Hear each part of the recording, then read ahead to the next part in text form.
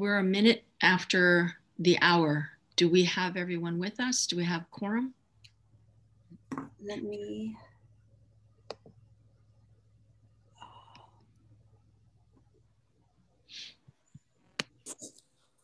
We have a sizable amount. Let me count really quick.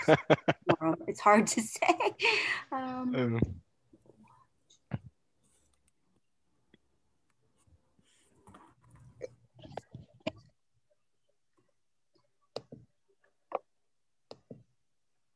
I think we do have quorum, Bonachet. Okay. You want me to start and do roll call, and then we can, as people join? Yeah, and then we could go into the rest of it.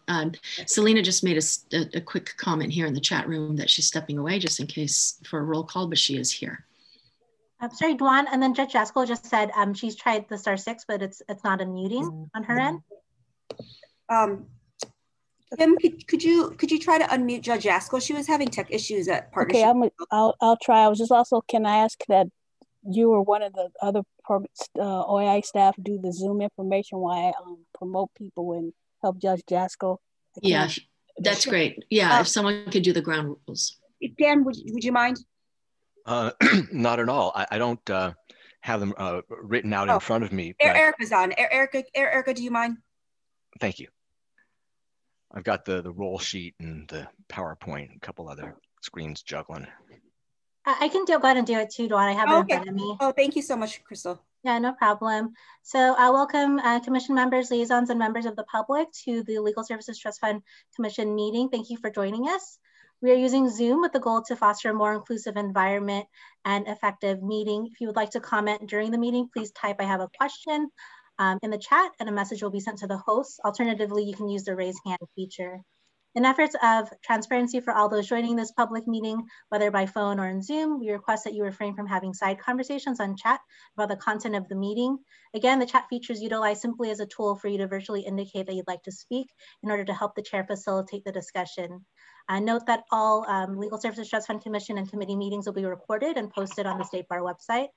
Friendly reminder that this is a video conference and to please be aware of your surroundings behind you.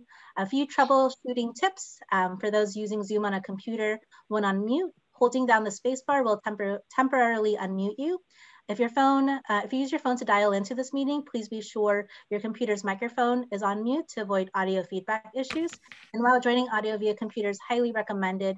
If an individual loses audio, you can call in separately using the Zoom conference number. If I could just add one more, if you're not speaking, please keep yourself on mute just to help with background noise. Thank you. Shall we go on to roll call?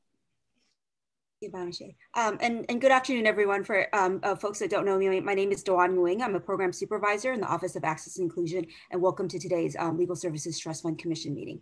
So I'll do roll call vote. Bonachet Aglagi? Yes, here. Eric Iskin? Yes, present.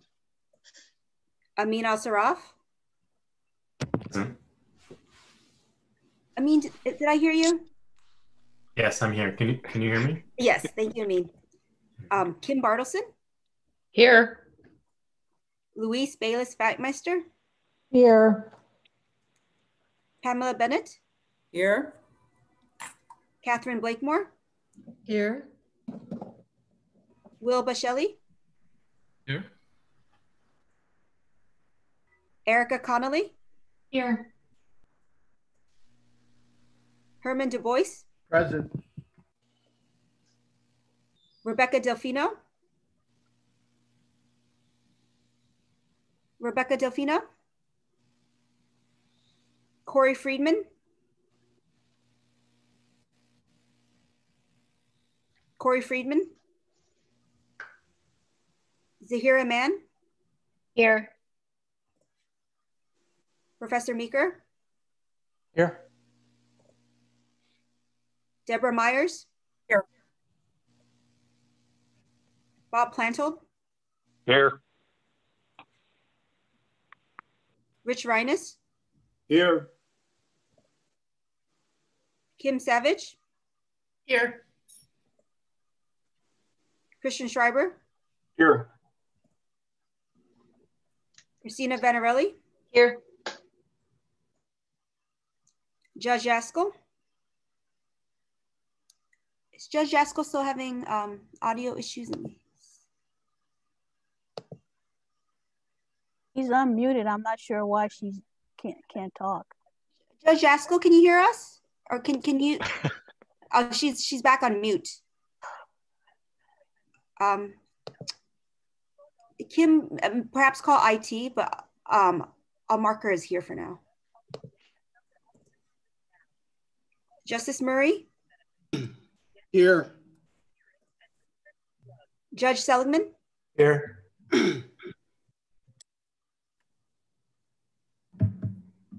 We have quorum, Bonachet, so I'll move on to doing a roll call for the liaisons and presenters. Selena Copeland? Present. Bonnie Huff? Present. Christine Gonan? Present. And then State Bar staff. Andrea Fatanides? Andrea, you on? I thought I saw you. She's on. They're all unmuted. I'm not sure why they're not talking. Okay, Oh, I you're can hear you now. so quiet. Thank you, Andrea. Elizabeth Holm? Here. Brady Dewar? Here. Christine Holmes? Here. Crystal Boldning? Here. Erica Carroll? Here. Dan Pasamenik? Here. And we have a special guest with us, Jeff Ball, who's not officially on the commission yet, but I think I saw Jeff. Jeff, are you still there? Yes, I am here. Thank you. And are there any members of the public who would like to introduce yourself right now? Well, we do have a liaison from COAF as well, do we not? Yes. This is Ryan Harrison. I'm the vice chair of COAF. Hi, Ryan. Welcome. Hi. Are there any other members of the public who would like to introduce yourself? There's another person that's calling in from a 510-684-2633 number.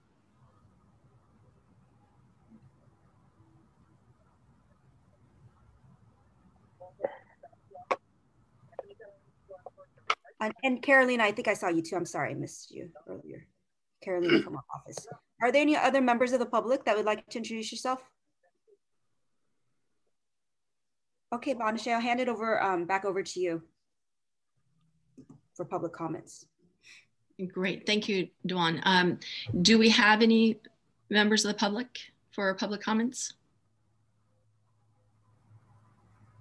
Okay, hearing none. Then first and foremost, I want to welcome all of you to our first meeting of 2020-2021 term.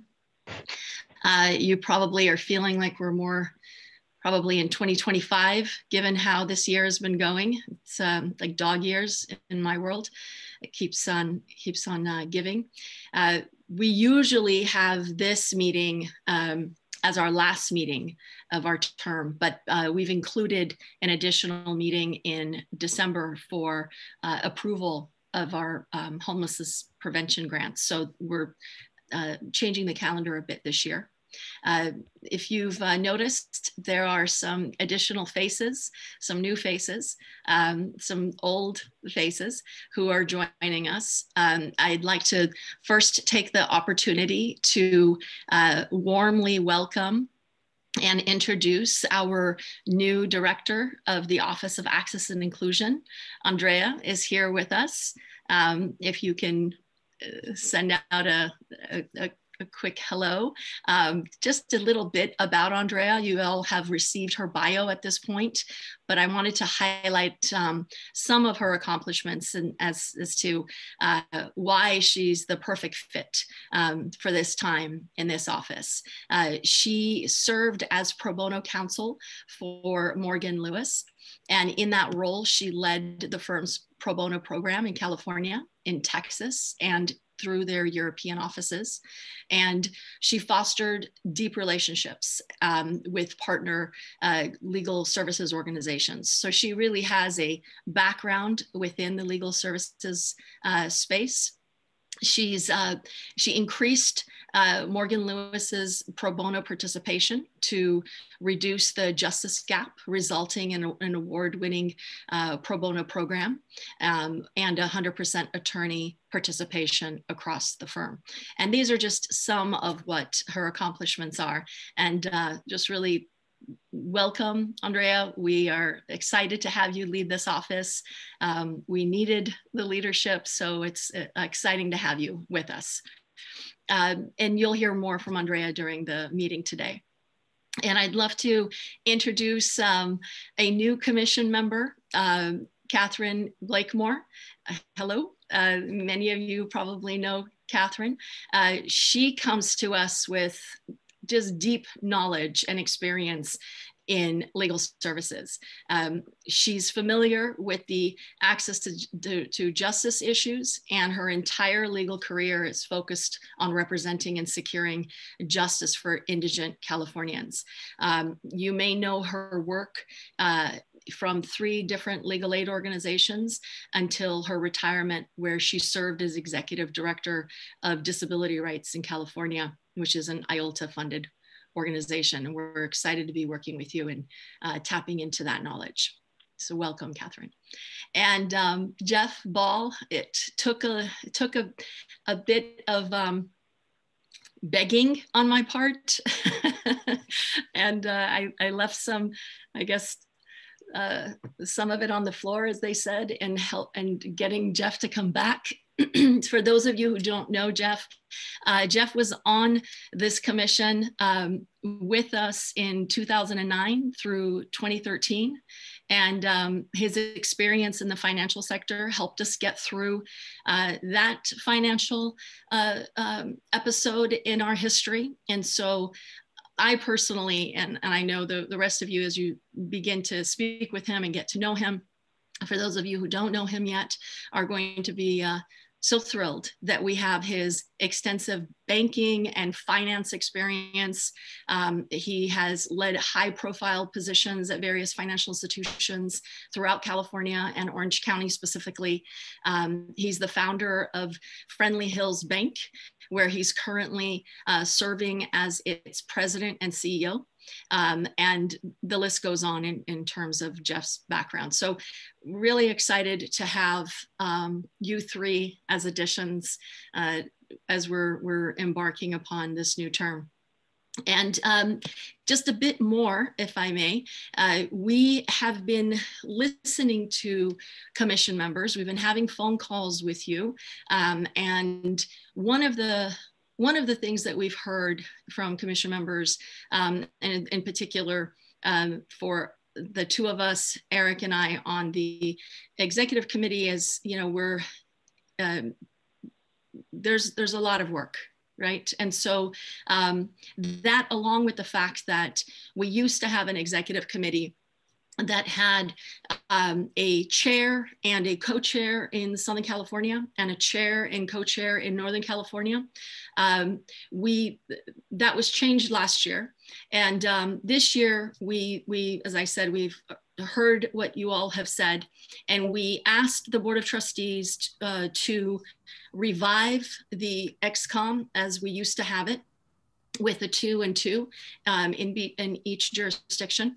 And at this point, it's before their November meeting, which happens after this meeting.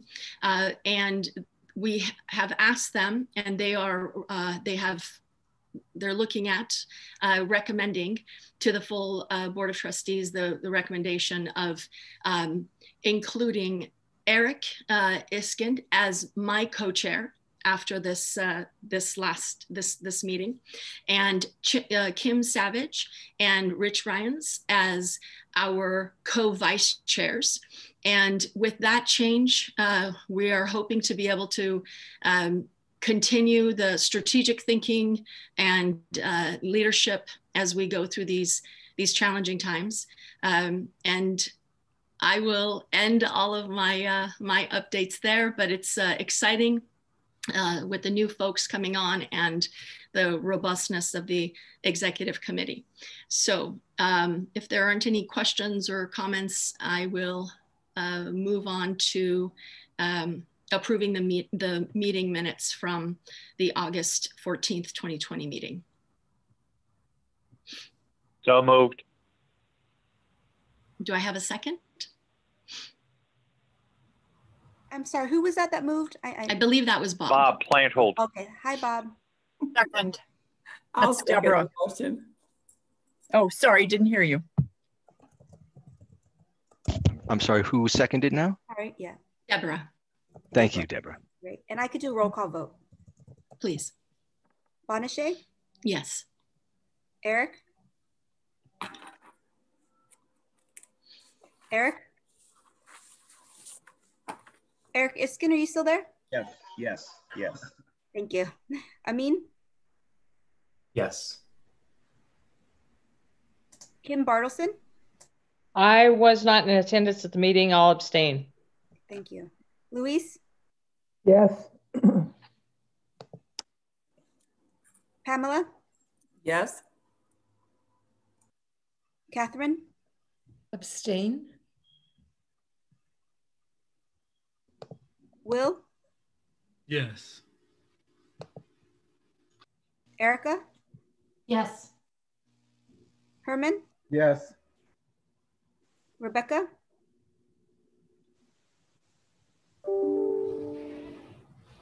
Corey? Zahira? I know this is a little out of order, but I just had a comment on this one because there's a typo within the minutes, I believe. Oh, sure. Can you let us know and we can do a friendly amendment? Okay, great. So I think it's on page 6. There's a reference. It says further resolved that the Legal Services Trust Fund Commission approved the timeline for the distribution of $31. Homeless prevention. Oh, it should be 31. Sorry about that. So with that amendment, yes. Thank you for that. Jim? Yes. Deborah? Abstain. I don't think I was at that meeting. I'm sorry, I'm checking my notes now. Okay, that's fine, Deborah. Bob? Bob, are you still there? Hello, yes. Okay, great, thank you. Rich? Yes. Kim Savage? Kim Savage? Chris? Yes. Christina? Yes.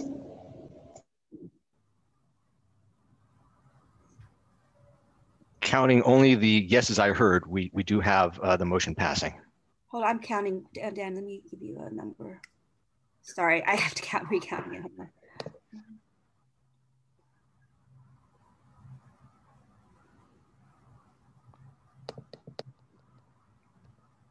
Do you have 14, Dan? I do. Okay, great. Motion passes. Monche. Great. Thank you. Thank you, everyone. Okay, so we're going to take a few of these agenda items out of order based on people's availability. So let me turn to 12A and welcome Ryan Harrison, who's the Vice Chair of COAF. Just a little bit of background for all of you. I've mentioned this before. Last year, I had the good pleasure of reaching out to Judge Brenda, who was COAF's chair, and Judge Esther, who at the time was COAF's vice chair and is now COAF's chair. And as you know, COAF is the kind of the other side of the same coin as the Legal Services Trust Fund Commission in the Office of Access and Inclusion. And one of the thoughts that we had was to look to see how best we could work together, given that the idea was to bring these two organizations together under one umbrella and have them inform the other. So COAF with its policy informing our grant making and our grant making informing policy and so on. And so given that the staff is working in both spaces, literally simultaneously, they're carrying loads in both spaces, we thought it would be a good idea to have COAF and the Legal Services Trust Fund Commission also get to know each other's work. So I was I was invited and welcomed to their meeting, their last meeting, and we've extended the same invitation, warm invitation, for Ryan and Judge Esther to come speak with us. Judge Esther wasn't available, but Ryan, who is their vice chair, and congratulations, and being vice chair of COAF this year, Ryan, is here to speak with us, and he also has an additional liaison report as well. So I'm going to turn it over to you, and welcome and thank you for being here. Thank you, Madam Chair. Hello, members. Appreciate the work you do with regard to the Legal Services Trust Fund. COAF is the sub-entity of the State Bar that operationalizes the legislature's mandate that the State Bar take measures to diversify the legal profession. And that is what we are doing. We consist of a broad array of diverse attorneys and judges that represent the rich diversity of our state. And we're sort of a think tank, but we're also heavily engaged in community service to advance the diversity initiative. A few of the things that we've been doing as of late, one of them is the diversity report card that we publish annually. And that report card updates the legal sector and its stakeholders on the current status with respect to diversity in the legal profession, and provides an analysis of how we can get to where we want to be on that front. We're also currently engaged in a media project, which was graciously approved by the Board of Trustees, where we are interviewing diverse attorneys who practice in sort of non-traditional legal areas, so that maybe we can inspire our youth and maybe students in undergrad to want to become attorneys. And our first interview project happened to take place about 3 weeks ago at the new Chase Center Arena. We interviewed David Kelly, who's the general counsel of the Golden State Warriors. And we're probably going to interview next Heather Anderson, who is also a member of COAF and is counsel for Disney. And another person in our pipeline is Matt Valdez, who is an associate general counsel with the San Francisco Giants. And the idea is to merge things that are cool to kids, like sports, with legal practice, to kind of stimulate and prime them to think that becoming an attorney is something that's for them, and so that they can engage in a curious pursuit as to what that looks like for them. Another thing that we've been working on and that we do every year is the Diversity Summit, where we bring in legal industry stakeholders and we talk about the diversity report card, and we educate them on things that they can do in their sector to help bring along the diversity issue. And this year, we actually broke up the Diversity Summit into 2 separate summits, one for the nonprofit sector and the other for the private sector. One other thing that we're doing is that we serve as liaisons to outside organizations like California Law, which focuses on various law academies in the high school realm, and California Lawyers Association, which is obviously the trade association for us. And shifting gears, there are a couple of things that I have been informed that you guys are doing that we might be able to work together on. One is the Justice Gap Study. I think that you guys are still working on that, but maybe there is a way that COAF could team up with you guys and help you guys find a solution to help facilitate your goal in that regard. And the other thing is the recruitment and retention study for the legal aid community. And I've been informed that a lot of attorneys in their 5th, 6th, 7th, or 8th year end up, leaving or not continuing to be involved in the legal aid community because of a variety of issues. And maybe members of COAF can provide input on that front and help you guys achieve your goals in that regard. And I think there's also a focus on legal internships while students are in college and in law school as well. So those type of things that I think we can work together on, and I'm sure maybe you guys have ideas of other things as well. And I'm here extending a bridge of communication so that we can team up and work together and accomplish these goals in order to do some good work. And it's nice to meet you all. Thank you for the time. Thank you very much, Ryan, for taking the time and coming to speak with us.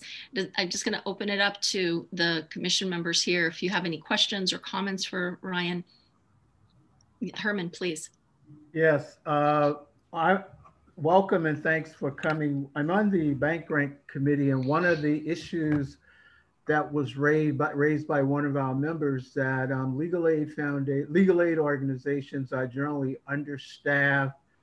And part of that understaffed is related to salaries, that individuals who are lawyers and non-lawyers have difficulty, those organizations have difficulty competing with private and public sector organizations in relationship to salary. So when I hear you say that that's one of the areas that you are going to look into, I'm very pleased to hear that, because these organizations, it appears to me, will not be able to compete if they don't have adequate salaries to hire people and maintain people. So I just wanted to say thanks for talking about that particular issue. Thank you so much. Thank you, Herman. Anyone else on the commission have a question or a comment for Ryan? I'm toggling through. So if there's anyone, you can just speak right up. Okay, looks like everyone is taking in everything you had to say, Ryan. Thank you so much. This really is the beginning. I think it's a great way for us to find ways to merge efforts and resources, and that way it also supports the staff in terms of their work. And yeah, this is the beginning. So thank you so much for all the great work you guys are doing there on Council on Access to Fairness. And say hello to Judge Esther for us. Will do. All right, you guys, I am heading out to take care of some legal work. I hope you all have a wonderful day. Thank you, sir. Thank you, sir. Bye-bye. Okay, so let's turn to Rules Committee. I know that Amin needs to drop off by 1:30. So I'll hand it over to Duan, Erica, and Amin to take it from here. I mean, do you want to talk about the work plan and update, and then Erica and I can talk about the substantive update? Sure. Thank you, Panache, for allowing us to leapfrog. Hello, everyone. You may have seen in the materials the updated Rules Committee work plan, and I just want to address kind of generally first something that came up, and I think just to sort of clarify for folks that are working on working groups right now. We are, we took a little bit of a hiatus to reassess timing, what the landscape was going to look like. And then we sort of restarted the process of going through the various topics that we have to work through. And for those of you who are new to the commission, what our committee is doing is taking a look at some of the rules and regulations that have applied to the work that we've been doing. Some of it is very specific, some of it a little bit more broad-based to add a little bit of clarity in some cases, in other cases to reassess or at least address sort of broad policy issues so that the rules that are applicable to for example, what eligible or qualifying work is, what is, how we define certain things such as civil legal services and things of that nature that affect the amount and the eligibility of organizations to get funds through IOLTA, for example. It's a rather large undertaking, and it's something that we and staff has really dug deeply into. And I want to just sort of call out, Duan and the rest of the staff that's invested a lot of time into this project. It's been incredible. And what we decided to do towards the beginning of the committee's existence was, because there is a wealth of expertise and knowledge and sort of institutional knowledge among the commission members, and because we didn't want this to be a sort of pigeonhole project, which a few folks are working on in terms of commission members, we decided that it might make sense to create working groups that address each of these issues, working groups of commission members with the staff dedicated to that working group as well. Commission members who are not necessarily a part of the rules committee, so that we can garner as much input as possible from folks in the process of assessing these different issues. And then that working group reports back to the committee. The committee has a discussion and ultimately reaches a conclusion, or at least a recommendation that will then come back to the commission. And so for a vote. And so I just wanted to, for those of you who are working on working groups, thank you for participating in that. And in terms of sort of contextualizing what your role is, you know, the idea really is for you to participate in this fully, and to give you know, staff and the committee members that are on the working group as well, as much feedback and input on the particular issues that you're working on as possible, so that we can make as informed and as, you know, an intelligent recommendation and proposal. So I know there was a little bit of maybe some confusion and some concern about the role, and so I hope that addresses it. And I'll turn it back to Dwan. And if there's any questions, you know, obviously, please feel free to either raise it now or reach out. And I guess I'll just add a little bit more context in that our office and the grants administration is governed by a number of governing authorities, most notable the IOLTA statute. But there are also state bar rules that help inform our reading of the statute, as well as guidelines that were promulgated by the Trust Fund Commission. Over the years, there have been lots of office practices that have been adopted that aren't codified anywhere. And because of the multiple kind of governing authorities, sometimes the office practice and the governing authorities conflict with one another. And then layering on kind of the office practice. So as Amin said, this is a large kind of undertaking to make our grant making more transparent and more consistent. When we originally designed the work plan a year ago, we were hoping at first to start out with kind of less controversial issues. So we started out with kind of the audit requirement because we thought, you know, let's start out with something easy, something that's, you know, concrete, while we try to figure out how to design the process. Even with the audit issue, there were at least 3 rules committee meetings. So then we took a step back and in consultation with Amin, we decided to rework the work plan and start out with really kind of foundational issues and then narrow in on some more the more technical issues. Then COVID hit. And so we had to take a pause on the rules committee because a lot of the issues that we were starting out with really involved kind of deep thinking and community feedback. And we thought that it just wasn't appropriate at that time to engage the community in given that they were in kind of crisis mode. So we took a 6-month pause. We resumed to work on the rules committee in October because we felt like, you know, this process is so important that we didn't want to go on hiatus too long. So in October, we started out with 2 very important topics.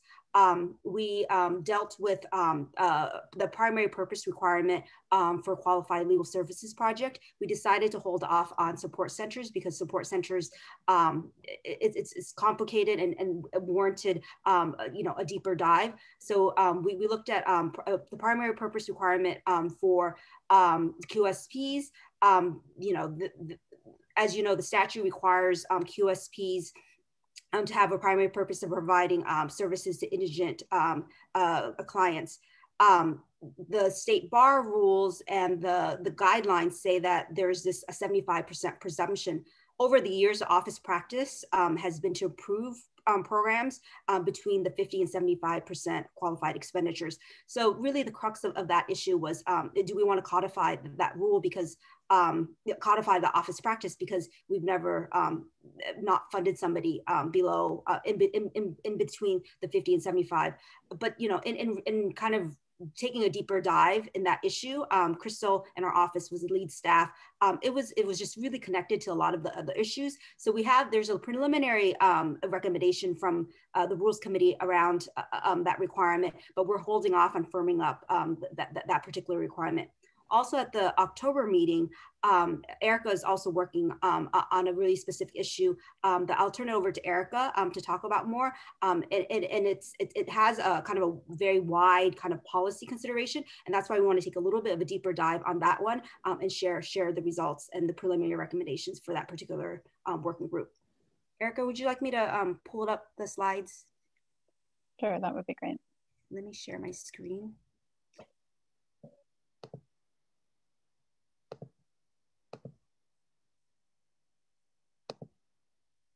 Let me fast forward to, oh, here we go. Thanks. So as Dawn mentioned, the other issue that we've been working on in the Rules Committee is defining and demonstrating indigency. And this has also been another topic that where we started out is not where we've ended up thus far. So if you could go to the next slide, please. So the two main prongs that we identified when first exploring this topic was clarifying the current definition of indigent person under the Business and Professions Code section 6213D. That section has a number of different ways that a person may be eligible for services as an indigent person by having income at or below 125% of the federal poverty level, receiving certain benefits such as supplemental security income, or being eligible for services under the Older Americans Act or Developmentally Disabled Assistance Act. There's a different income threshold for qualified legal services projects that receive a pro bono allocation, which I won't go into in detail today, but that is a different threshold. And then to allow organizations to deduct disability related expenses before calculating income. So we were looking at that current definition and ways to clarify it through state bar rules so that organizations could be setting the same standards for their screening, their income screening. And then the other issue that we identified was demonstrating indigency through the impact litigation and advocacy work reports that organizations report out on every year as part of their application process. So the statute is clear in terms of providing services to an individual, but when it comes to providing services on behalf of a group, there is no statute or state bar rule in existence. Currently, it's only under our eligibility guidelines that we provide more guidance to programs about showing that the work they're doing is primarily on behalf of indigent persons. And so we were exploring turning that into a state bar rule and having clearer standards for that as well. So these are all things that the working group was discussing and is still working on. But if you could go to the next slide, Dawn. One thing we identified when we started looking at the income eligibility threshold, we circulated a memo to the legal aid community and asked for their feedback. And something that came back to us, which we hadn't initially offered, was a request to explore the possibility of changing the income threshold from 125% of the federal poverty level.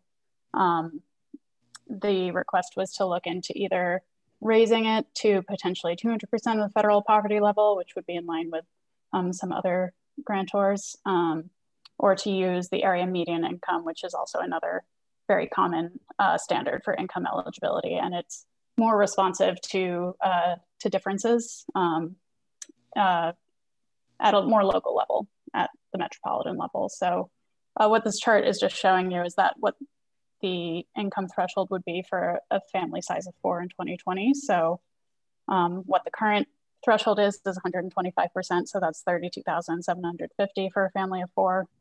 If the threshold were raised to 200%, it would be a little over 52,000. And then this is not an exhaustive list, but it's showing some of the other area median income standards from a very low income bracket, which is 50% of the area median income, to the low income bracket, which is, I believe, 80% of the area median income. So these are just options that are under consideration. There hasn't been a decision made on that yet. But at the last Rules Committee meeting, when we discussed this issue, the direction from that committee was to to explore the possibility of making any of these changes and then to bring it back with a fuller analysis of what impact that would have on, by county funding, whether this would potentially move, more money into urban areas, if it would be taking away from rural counties, if it would not necessarily impact the distribution that much. So we're still currently in the process of seeing how that would work when we run the funding formula. And that's the other consideration is we have the income eligibility threshold, and then we have our funding formula, which is run at the same level, the population by county, that's at or below 125% of the federal poverty level. That's a different statute, but it's the same income level. And so we're looking at whether those two should still be kind of matched up or running parallel, or if there can be changes to the eligibility threshold while keeping the same standard for the funding formula. Can I add a little bit more context as well? Yeah. So 2 years ago, when our office participated in the Legal Services Trust Fund stakeholder working group process, which Rich Reines and Corey from the commission participated. At that time, we did a deep dive in whether there are parts of the IOLTA statute that should be revisited and revised. And at that time, it was kind of a unanimous in the community that maybe perhaps we should hold off. There seemed to be some leaning of wanting to change the statute and raise the income threshold, but there wasn't a great desire at that time to kind of open up the statute.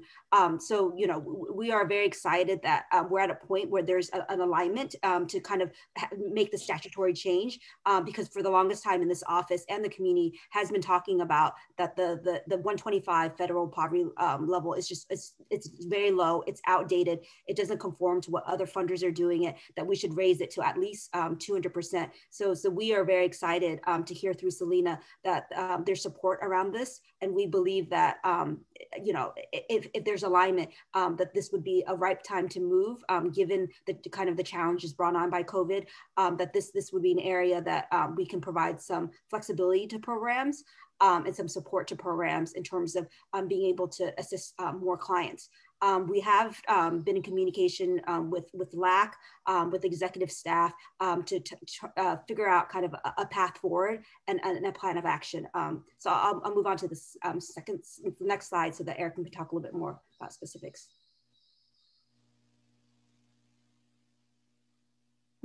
Yeah, so as I mentioned at the last Rules Committee meeting, the decision was not to pursue a specific change at this point. It was the direction given to staff was to pursue a statutory change potentially, but to sort of survey all the possible options available so that the committee and the commission will ultimately be able to have a really in-depth discussion about the different ways this may play out and to avoid any unintended consequences so that it's an informed decision both for the commission and so that the legal aid community will be also informed about what impact that may have on their funding streams. So our next step after we kind of gather all this data, which we are in the midst of doing, is to send out a survey to the legal aid community to get further input with these data points about how they feel about making any particular change, whether it's increasing to 200% of the federal poverty level or using something a little bit more specific like the area median income. The other thing that came out of the discussion was that, we initially had recommended holding off on making any other changes related to things like ILA or the parts of the definition of indigent person that don't rely on income. But we're also looking into whether we can move forward with those changes because a statutory change may be sort of a long or involved process. And so whether these other changes can move forward without necessarily needing to wait on that particular change. Great. So we can run through kind of a next steps. So we've received kind of anecdotal feedback through LAC that the community is in support of some type of increase. What exactly that increase is, we still need to do the analysis within our office and then share that with the community and then gather additional feedback. And that's the survey that Erica was talking about. So in the next couple of weeks, Erica and I and some of the staff in the office, including Carolina, are working with our research department at the State Bar to do the initial analysis. And Jim, Professor Meeker, has been really pivotal in this. He's been consulting with us pretty much weekly on how to approach this. Erica and Jim have been working on kind of looking at how the numbers play out in terms of eligibility, but we're engaging with our research department at the State Bar for them to run the IOLTA formula based on AMI and the 200%, so that we could see if there are kind of distortions if we choose to modify the formula as well. We don't have to, and this was something that at the Rules Committee, Judge Seligman made a really good point, because I think in terms of staff's mind, we were all thinking that they were kind of, they go hand in hand, but they are really different parts of the statute, where eligibility is 6313 and where the funding formula is a different section of the statute.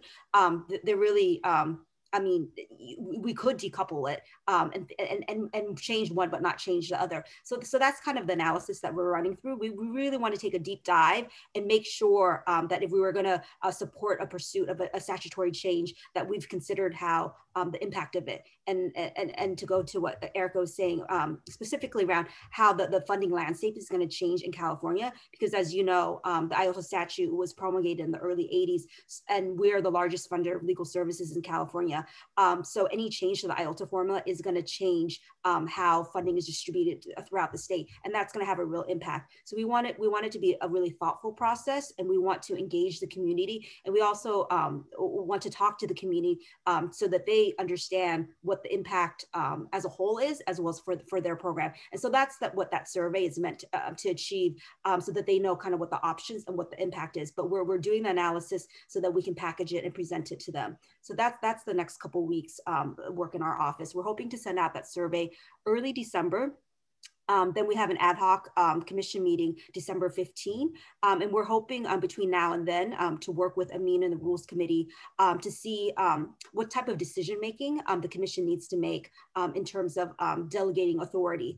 The other option is if the commission decides not to kind of delegate authority to a sub-entity or the Rules Committee to make a final recommendation to the Board of Trustees, we will need to call kind of an ad hoc commission meeting before the Board of Trustees meeting in January.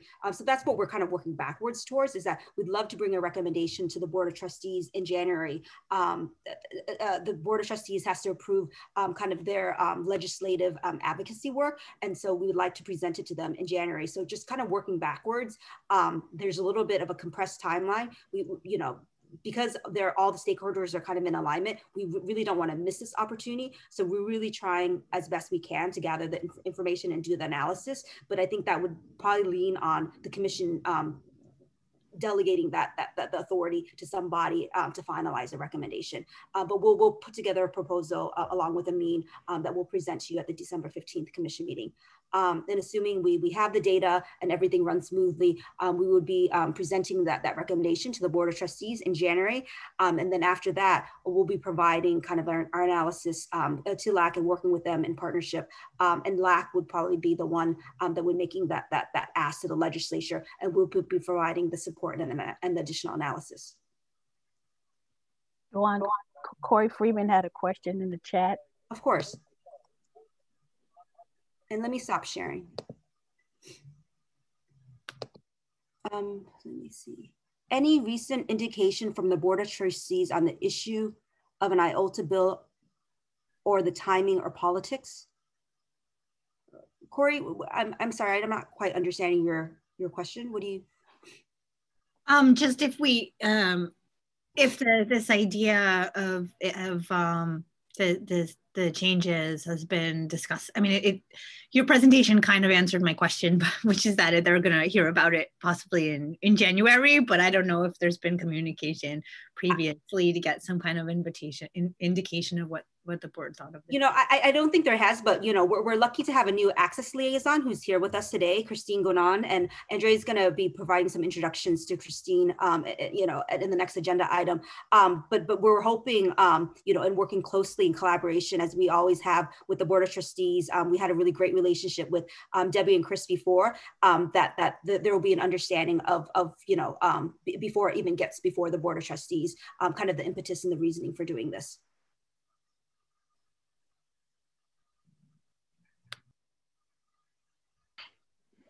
So Dawn and Erica, are you complete with your presentation? So yes, and we'd love any feedback, any preliminary thoughts. Like we said, Jim has been working really closely with us on the data piece, and we will share with you more data as we have it. And perhaps in December, we might be in a position to do a deeper kind of discussion on this. But we wanted to give you a preliminary that this has been happening, and it's been a very involved process. So and Jim has just been pivotal to that. Well, I want to just acknowledge Amin for his leadership in the Rules Committee. I mean, this is not an easy task, and the entire committee that's rolled up their sleeves to take this on. I mean, there's a lot, and much of it can be hovering on well, I'll leave that word out. I won't go there, but thank you guys. And then really Dwan and team for everything that you guys are doing to steward this process. And I think we need to also make sure that we're keeping the communication with LAC. And so I know that Selena's there at the table every time you guys are meeting. So thank you. Jim, your expertise is essential on this timely conversation. I think it's due time. So thank you so much for everything that you're bringing to it. And I think you had something that you wanted to just share. Oh, well, one of the issues that was raised during the committee was when you're using national levels to distribute resources like the federal poverty income, which is what we have been doing, that leaves to one set of resource distributions. But if you use something that's based on the relative population size, which those formulas that are based on median income are based on relative population size of counties, the concern was if you shifted such a definition, would that radically draw resources away from the rural areas? So one of the things that we're doing is we're using the definition that was developed by the California Access to Justice Commission in their California Rural Housing Crisis Report, under Appendix A, where counties in California are divided up by rural, urban mixed, and urban, rural mix, and then pure urban. And using that classification, the counties were actually going to run test numbers to see if we use the median income, does that shift resources away from the rural areas? Because that's one of the concerns of the committee, that we don't want to do that. So we'll have actual empirical numbers so that agencies can see if which rule we adopt, what impact will that do to the resource allocations. Right, thank you. Thank you for that. In queue currently we have Rich and then Katharine, in that order, please. Hi, I just wanted to point out to Jeff and Katharine, who haven't been with us for a while, and it's good to see, that what the Rules Committee is writing regs to the enabling legislation. You know, we have a broad brush, statutory brush that needs refinement, and that's what our Rules Committee is doing. Thank you for that context. Katharine? Mine was a question that might have partially been answered by Jim Meeker, but among the data points that seem important is to understand the increased number of people that are potentially eligible under a revision to the formula, particularly during a period of decreasing resources. So it's always good to be able to serve more people, but if the amount of money available is less, but the number of people eligible is more, I think that creates different pressures on programs. And so I just would be interested in understanding that as part of the discussion when we meet next. And that's a really good point, Katharine, and that's a number that we could pull pretty easily. There was one thing about the data that Jim did mention to us, because right now we run the IOLTA funding formula based on the 5-year ACS survey. But now that we're in a pandemic and there's more kind of migration across California, and we don't know, this is a theory, but there may be more migration towards rural areas, that ACS data is going to be outdated, right? So it's already a 5-year average. It's not the yearly one. So that's something that we kind of need to think through, because it's not going to really match the true makeup of where people are now in California. So I think we need to do a little bit of a deeper dive to see how we can tackle that issue. But we can get that information, Katharine, by the next meeting. Thanks so much. Great. Anyone else have a comment or a question for this team? Just wanted to add that this looks like a great step, because this is a critical component, having seen it personally. So thank you. Yeah, great work, you guys. This is a much needed. All right, shall we move on to the other agenda item that we're taking out of turn? And this is for Chris Schreiber, who needs to jump off as well. The homelessness prevention grants. Duan and Chris, would you guys like to lead? Sure. Yeah, thanks, Manusha. And hopefully I'll be back. So only off for a little while when it happens. But Duan, do you want me to go, or do you want to? Maybe I can give the backdrop of the homelessness, and then you could talk about Sure. your update.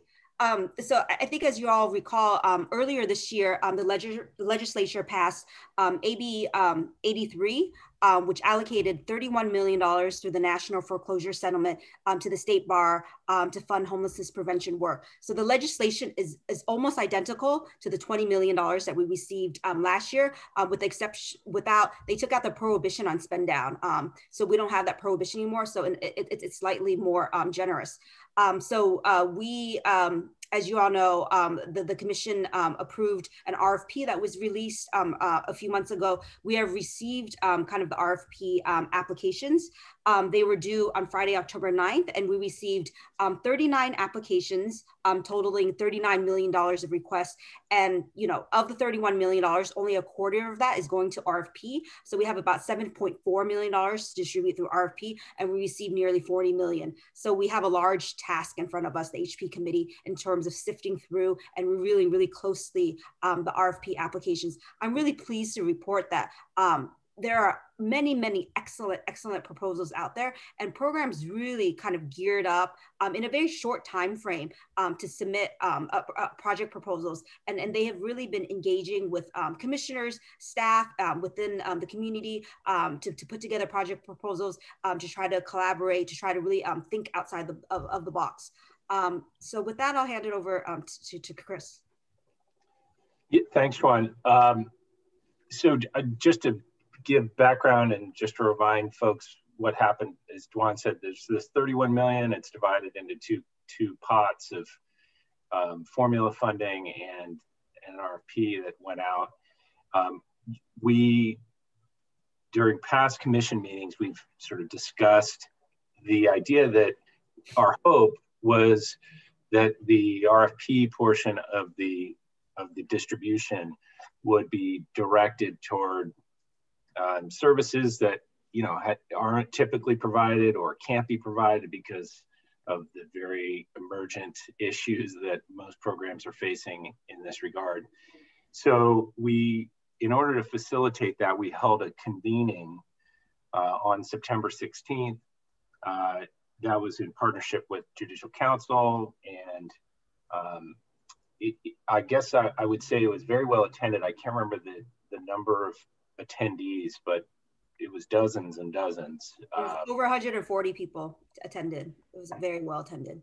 Yeah, which was really great. And, you know, our hope in doing that was to sort of bring together people across the spectrum to talk about, you know, possibilities of how this money could be used in innovative ways.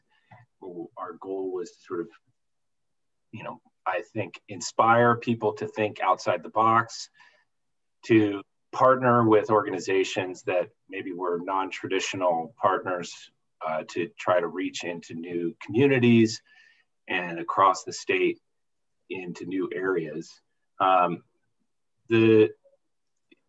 What I'd say, just to echo a little bit of what Juan said, is that the timeline on this is extremely tight. And this money is going to be going out the door in January. So programs were acting very quickly to put together proposals, and the committee has been broken down into subgroups to review programs. My particular group with Jim Meeker and Dan has been very robust. We've had a lot of discussions, and the rubric that has been ironed out, I think, has really been honed actually to address, a variety of different considerations. So the goal here, and I'm just going to read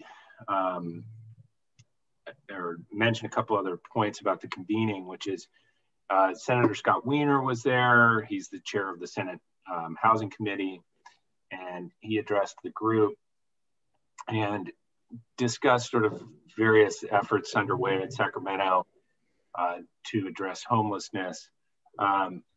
The General Counsel of the California Housing Finance Agency, Clara, and I don't think I'm pronouncing that correctly, but my apologies for that. She talked about Cal HFA's preliminary distribution plans for $300 million from the national mortgage settlement. So there was sort of a variety of different discussions that took place. We had panel discussions as well during the convening. And I think ultimately the proof is in the pudding. I think the program's response to the grant process has been good and innovative in important ways. Juan, you have sort of and I think staff has a sense of the broad range. I'm still sort of in one of the silos with Dan and Jim. So I haven't seen all of the program applications yet, but certainly it's encouraging. And I think, in terms of bringing it as a model in other funding, I do think there are some things that we can take away from it and maybe apply in the future. So anyway, very positive. There'll be more to report out, I think, at the next meeting. And we are moving quite quickly to review and assess all these applications. Great, thank you, Chris. Thank you, Dawn. Really, I'm in one of those silos too. And the discussions have been quite robust where we are. Herman is actually the quiet one in the group, but yeah, there's a lot of takeaways, Chris, and then we're actually sharing out with Elizabeth our thinking. So hopefully we receive more funds next year and we could incorporate the learning from this year and the previous year going forward. But the need is high, and that's definitely a big takeaway in terms of potentially if we were to receive more funds next year, asking for more. I think one other thing I wanted to mention, sorry, Monochet, sure, was that, just one last sort of by way of background comment, which is many of the programs have been doing UD work for years, and that has been a feature of a lot of their work. And so I think we had really encouraged them to think beyond intervening in the process at such a late stage. And so I do think the programs took that to heart.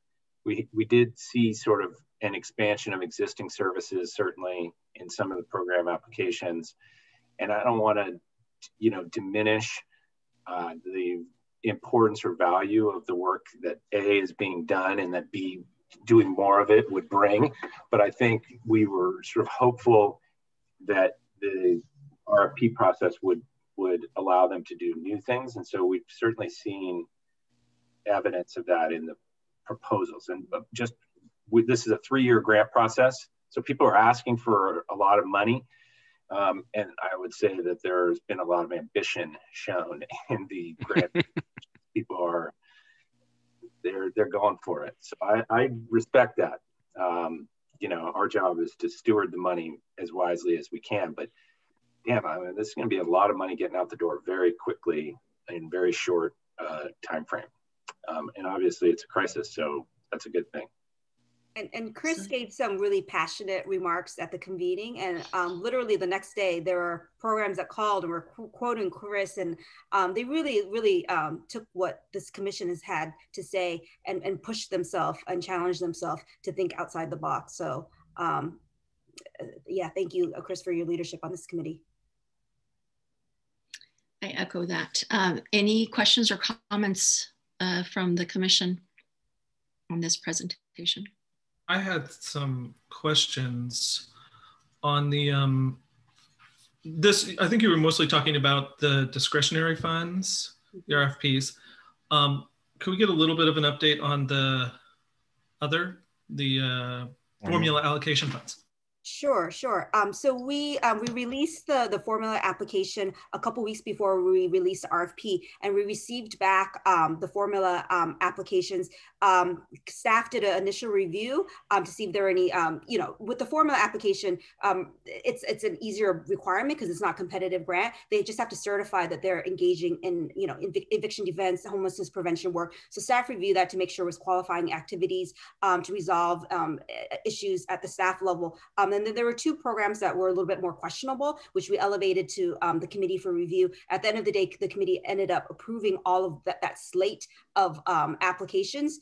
It's kind of like IOLTA and EF in that it's a two-part process. Once we know how many programs are eligible, we then run the formula. It's a modified IOLTA formula is what the statute prescribes how the formula allocation goes out for HP with a $50,000 minimum. So once we have the total amount of programs are eligible, we ran the formula for them. We gave them their award amount, and they submitted budgets. We're in the process now of reviewing those budgets, and we will elevate to the committee any outstanding issues. If there are no outstanding issues, it will go before the larger commission on December 15th to approve both our formula grants and the RFP grants. And behind the scenes, Brady and I are working on the grant agreement so that as soon as you approve the grants, we release grant agreements with the distribution of January. So it's very, very fast. And a lot of the processes have to be layered for us to get the money out the door in January. And that money that's going out, that's going to be dispersed over 3 years. Is that my understanding? It's a 3-year grant, and they get the funding every year. So they'll get 3 checks: year 1, year 2, year 3. Oh, at the beginning of each year. Okay. Yeah. And was there a particular? Oh, sorry. Go ahead, Will. Was there a particular reason that it was decided to divide it up into 3 years instead of giving them the full lump sum now? The progress reports, we typically don't, we have provided multi-year grants, but we've never provided the lump sum in a 3-year grant or multi-year grant. It's generally, you know, per year. And we feel like that's being good stewards of the funding. If there's an issue, not the complete, all the money's out the door. And it seems reasonable, and programs are used to it. So that felt like it was not that controversial to decide to release the funding 1 year at a time. And so for some of our other grants, it's quarterly, actually. I guess I'm wondering how we got to the place where it was decided to use a 3-year period instead of just distributing it all this year. I think the last year's disbursement was all contained within a single year. Last year's disbursement was over an 18-month period, and that's why we went to do the formula distribution I think a month or two right after we received the funding. But there in the legislation was built in a spend down requirement, was I was referring to was the difference between this legislation and last legislation, where the previous legislation required the funding to be spent by June 2021. This legislation does not require that. So the committee, thought really long and hard about what the distribution period was and landed on a 3-year would be appropriate in consultation also with LAC and feedback from the community. And that seemed to be, everybody was in support of that generally. I wouldn't say it's unanimous across the board, but there is general support. Okay, I think I have some concerns that if there is a need, especially right now during the crisis, the public health emergency, that it's all going to be hitting in the next few months as the pandemic would tend to surge, as the housing protections are going to taper off.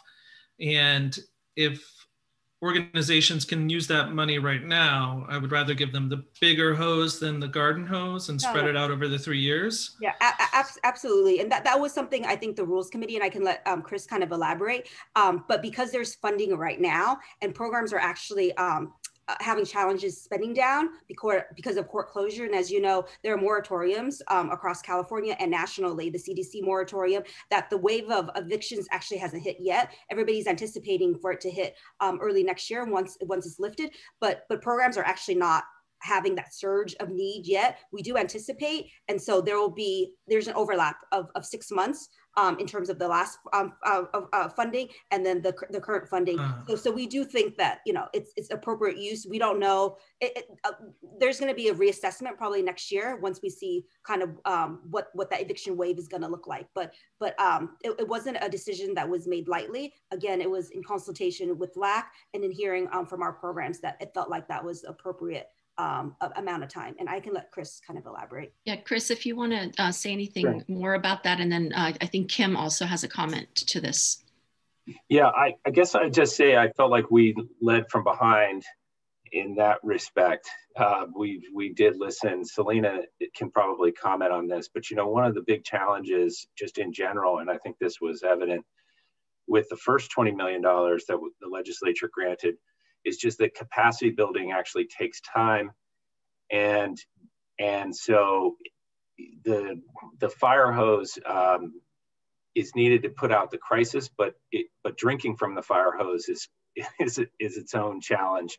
And so for the organizations, like what we had heard, and I think what we had seen, is that their best laid plans in terms of trying to hire staff and build capacity were challenged by, in this instance, also by COVID.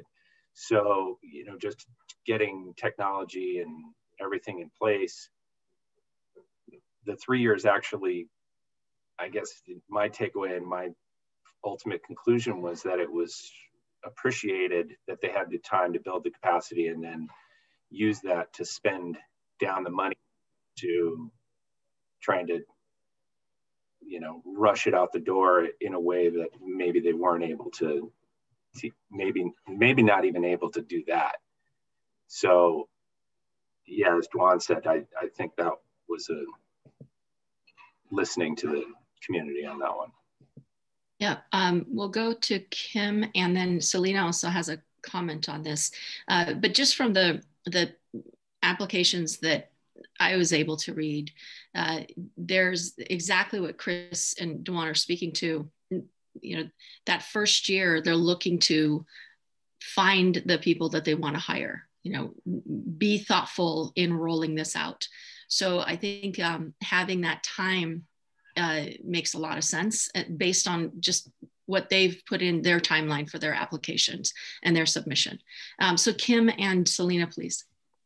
So my comment is similar to what's been said, but from a little bit different perspective, and that is of the substantive work. We have been encouraging the use of these funds for more than just UD defense. And the importance of that is recognized by everybody, but trying to build some other frameworks for preserving and also developing more housing opportunities for low-income individuals and families. And so a 3-year span allows for more long-term development of sustainable projects. And I'm all about sustainability in these projects, which also includes connecting with community organizations that will live on in their work after the grant. So I think for substantive reasons, in addition to just Chris's fire hose imagery, you know, there's really good reasons to have a lengthy project, and with the hope that more that more money will come through. But I mean, I think we all recognize, William, like you, that, you know, this wave of evictions has started and will continue on. We're hoping that the work with this money will do more than defense work. Thank you, Kim. Selena, please, and then Will has a follow-up. Selena was just doing a quick sort of readjustment. So I'm not sure she's. Oh. Are you with us, Selena? Yes, sorry, my doorbell rang. But I answer it with a mask. No one else is at my house. Yeah, my only comment is just to kind of answer the question about timeline of releasing is in complete agreement with what Chris and others have said. I don't think that there's a perfect fit for every single program, but I thought it was very prudent of the committee to select 3 years. Because what I've heard consistently from programs is that it's been hard to hire, both before the pandemic because of our recruitment challenges, because of our low wages, but also during the pandemic, it's been a little bit harder to figure out onboarding and also hiring and whether or not people need to move. And some people are moving out of state now. So there's a lot of wrinkles to that. So having a little bit of flexibility to spend the money over time will actually help with recruitment, because at least from what I've heard, and in my own experience, if you tell someone you're hiring them for a position and the grant funding is only for a year, you're not likely to get a lot of really great candidates. But if you say that the grant funding is secured for 3 years and that you'll work to make it ongoing, or that you can look for other funding, it actually helps with the recruitment. So I think 3 years is prudent. I think some programs may say they'd rather have it at 2, but between 1 year and 3 years, I think 3 years is a much better option. Oh, and I'm sorry, one final point is that, you know, we've done a lot of disaster work, not in the relation to the pandemic, but other disaster related work. And although there may be kind of acute legal issues at the beginning of a disaster or pandemic, there will be long lasting legal problems that will last for several years, especially consumer debt issues, other issues related to employment, you know, all sorts of issues. There'll be a long tail of legal issues. And so having 3 years of funding will let those programs really identify what are the ripple effects of people who may not be evicted now, but maybe they've exhausted all of their family resources, and a year from now they're really facing eviction. They may need help then. Thank you, Selena. Will, you had said you'd like to follow up after giving everyone else a chance. Bonnie just came in. Would you like to wait until after Bonnie's comment, or would you like to go now? Please, yeah, go ahead, Bonnie. Okay, go ahead, Bonnie. All right, I think the other reality is that this came from a very specific funding source, which was the settlement on the housing foreclosure.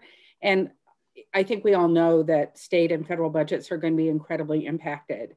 And as a former legal services program manager, as you know, there's nothing worse than hiring people and then having to lay them off, and nothing worse than for the community to have a great program that then you can't support. So I think that's the other, you know, kind of concern I suspect for some of the programs in terms of thinking about how they can provide the best possible services for the community.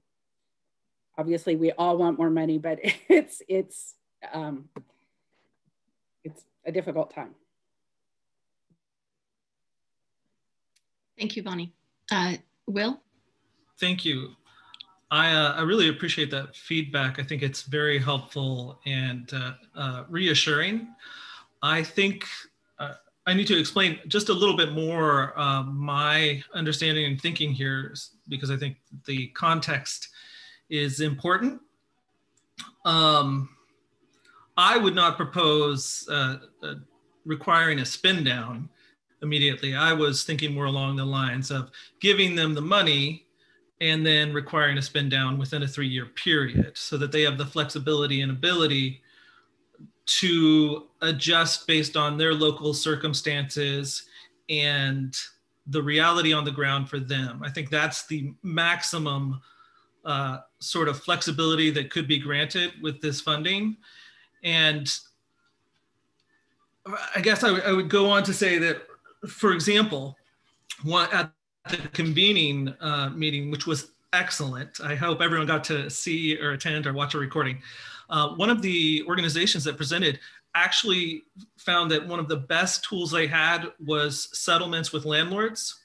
I don't know if this money could be used for that, but I didn't see a restriction because it's pretty broad in housing. And so having the ability, if their programs could support that, to take that money and do settlements when they feel appropriate would give them the discretion. I think that could be really helpful in maximizing the response, while totally understanding Selena's point that it is going to be ongoing. There are going to be a lot of long tail issues. But at the, I guess, when it's down to give us money or get out, that's an immediate area where that funding could be useful. And so I wouldn't want to require a quicker spin down. I understand the complexities of that. And I would add two other real quick points to that. One is a question, which is, can we make an adjustment to that spending level, or ask the Board of Trustees to make an adjustment if we do see that there is a need that develops over the next quarter or 2 quarters? And then second, I guess when looking at the statute, I think the construction of it makes me believe that they really wanted us to get the money out with the least restrictions possible, as quickly as practicable was their wording. And I worry that withholding in this way creates more problems and doesn't grant the sort of improvement in oversight, since all of these people are already IOLTA programs. They're already going to be part of the oversight process that I think would be necessary if we were giving to untested programs or untested agencies. You really would want to kind of hold back. Those are my thoughts, and I'm hoping that I can get some further feedback on them. Thank you. Sure, I can try to answer 1 and 3. So your point about giving programs flexibility, we actually did have a program that is receiving a small formula grant and asked us, they have the cash to kind of pay up through the years, but they wanted to be able to provide the services, like you said, up front in 1 year rather than 2 years. And staff, we're looking into it to see whether it's practically possible in terms of how our grant funding is set up and our grant payment. And we think it is. And if it is, then our recommendation that will go to the committee is to give that flexibility. So that I hope that addresses but we are very responsive to programs. So if we hear kind of requests like that, we always work with programs to see if we can accommodate that, and then elevate it to the commission to see whether there's approval. And then in response to your third question, we have been in regular communication with the legislature. They know about our funding plans and our distribution. And so it does seem like everybody's comfortable with that.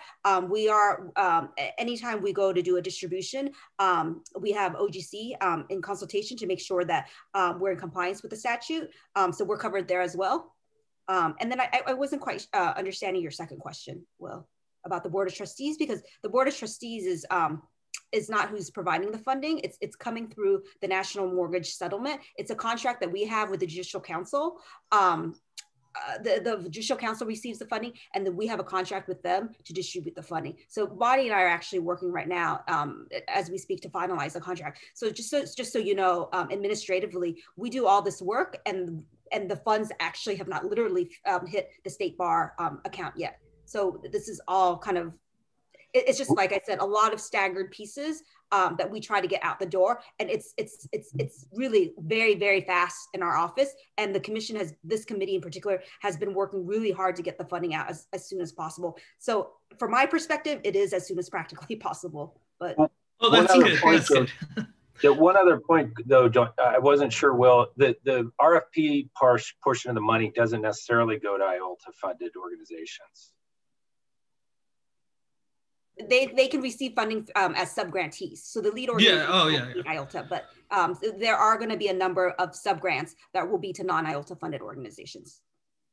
Thank you, Duan, for that clarification. I only meant the Board of Trustees in the terms of, we could not adjust the funding, or at least my understanding of our process is we don't make adjustments. We request that the Board of Trustees make or approve our changes. That's all. Well, the Board of Trustees, I guess just to clarify, the Board of Trustees doesn't approve our grant awards. They approve our IOLTA distribution, and they approve distribution plans. But because there's a very clear statute and the requirements for this, we were not required to bring it to the Board of Trustees. But in contrast, the bank grant money, the distribution plan that's designed from the commission will get elevated to the Board of Trustees.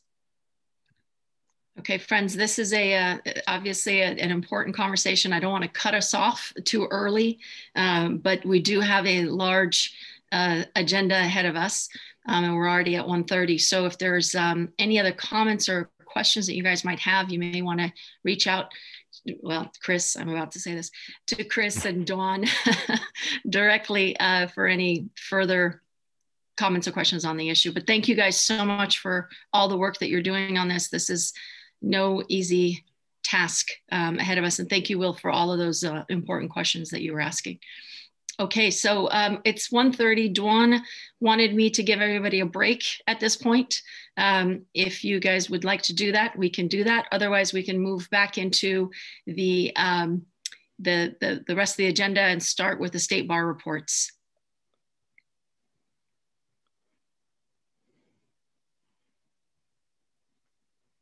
Anyone want to take a break? Should we go on? Okay, go on.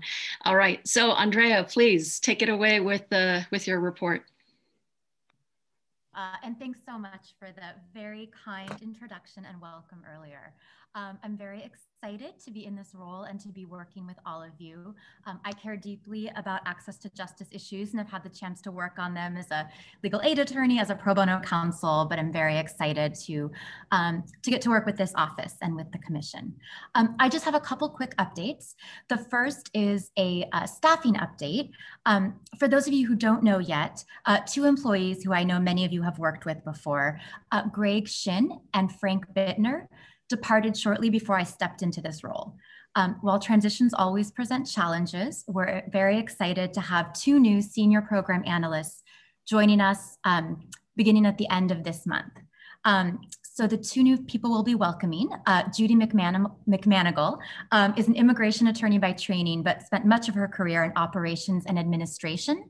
She's also on the board of directors of One Justice and has, in that capacity, worked on statewide access to justice issues. The second new employee we'll be welcoming is Chris McConaughey, who's coming to us from One Justice, where he served as the director of finance, pardon the background noise. And prior to that, he was a legal aid attorney. We're excited to welcome them both on board, and we think their skill sets will really complement the work of this office and of the commission. I also just wanted to note that we will be hiring, we're beginning the process of hiring two new senior financial analysts, also filling vacant positions. We are focusing more on finance.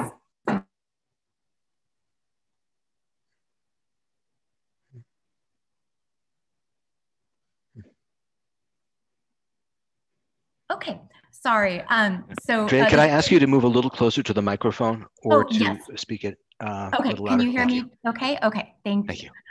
We're hiring two new financial analysts, and that greater emphasis on finance, we think will really complement our IOLTA and bank compliance work, and will also allow us to rely less than we have in the past several years on some outside contractors and other professional services. So we are very much in the process of working on fully staffing up the office, which is exciting. And you know, as you know, we have very, very hardworking staff in this office, and you know, remain committed to reaching all the deadlines and moving forward important work, especially time-sensitive work like the HP grants we were just talking about.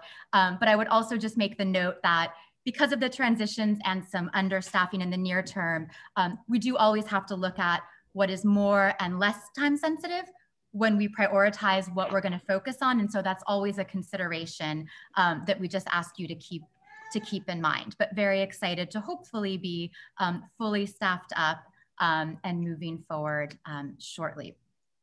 A quick update on the paraprofessional working group. I just wanted to share that we're presenting an agenda item for the board next week to appoint a new chair to that working group. And we think that that new chair is going to be well positioned to move the group's work forward. Finally, we usually include information on the diversity of this commission of the Legal Services Trust Fund in the roster. And while participation is voluntary, we will be sending out a survey soon, and we hope that you'll complete that, and we'll share that information, that updated roster, as soon as we have it. So I just wanted to thank everyone again for the warm welcome, and to really encourage you, please reach out to me directly at any time, or just to say hi.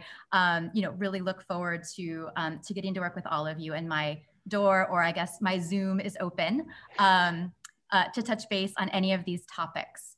But moving right along, I actually think the next agenda item is mine as well. Great. So as I was so warmly welcomed, I wanted to extend a warm welcome to our new liaison from the board, Christine Ganong, who's our new access liaison. Obviously, there's a lot going on in access, so I understand that there will be a second liaison appointed soon, but wanted to take the chance to welcome Christine. So Christine practices complex litigation focusing on catastrophic injury. She's clerked for several judges, including Justice Mario Ramil of the Hawaii Supreme Court, and Circuit Judge Jacqueline Nguyen of the U.S. Court of Appeals for the Ninth Circuit. She's also served as a litigation associate at Jones Day. Christine's committed to public service and is a prominent member of the Filipino-American legal community, and she participates in various events throughout the nation, empowering Asian American women in the law. And she also serves as adjunct faculty at the USC School of Law. I've had the chance to connect with Christine, and I know that she also cares deeply about this work. And we're so glad she's serving in the liaison role. Christine, would you like to make any remarks? I'll be very brief, but I'm happy to be here. Thank you so much for the warm welcome, Andrea, and I look forward to working with everyone here in the commission and with the Office of Access and Inclusion. Thank you. Thank you. So those were my updates. Thank you. Thank you very much. And on behalf of the commission, Christine, thank you for joining. We look forward to having you. Of course, we're going to miss Chris and Debbie, but we know that you're going to be serving us well. So thank you for being here.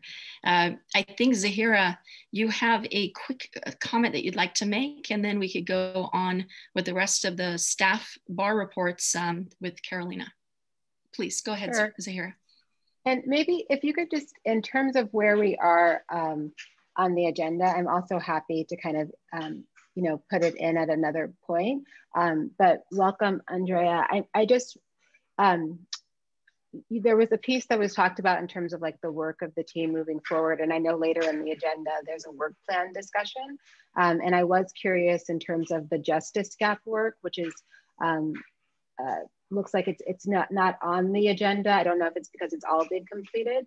And then I'm also just curious, there was also a mention about the diversity of the commission. I wonder if the commission also gets feedback on the diversity of the staff.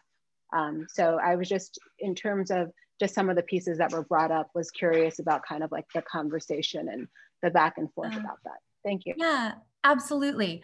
So that's a really good question. To my knowledge, and it's 3 weeks of knowledge, I don't believe we have reported on the diversity of the staff of this office in particular.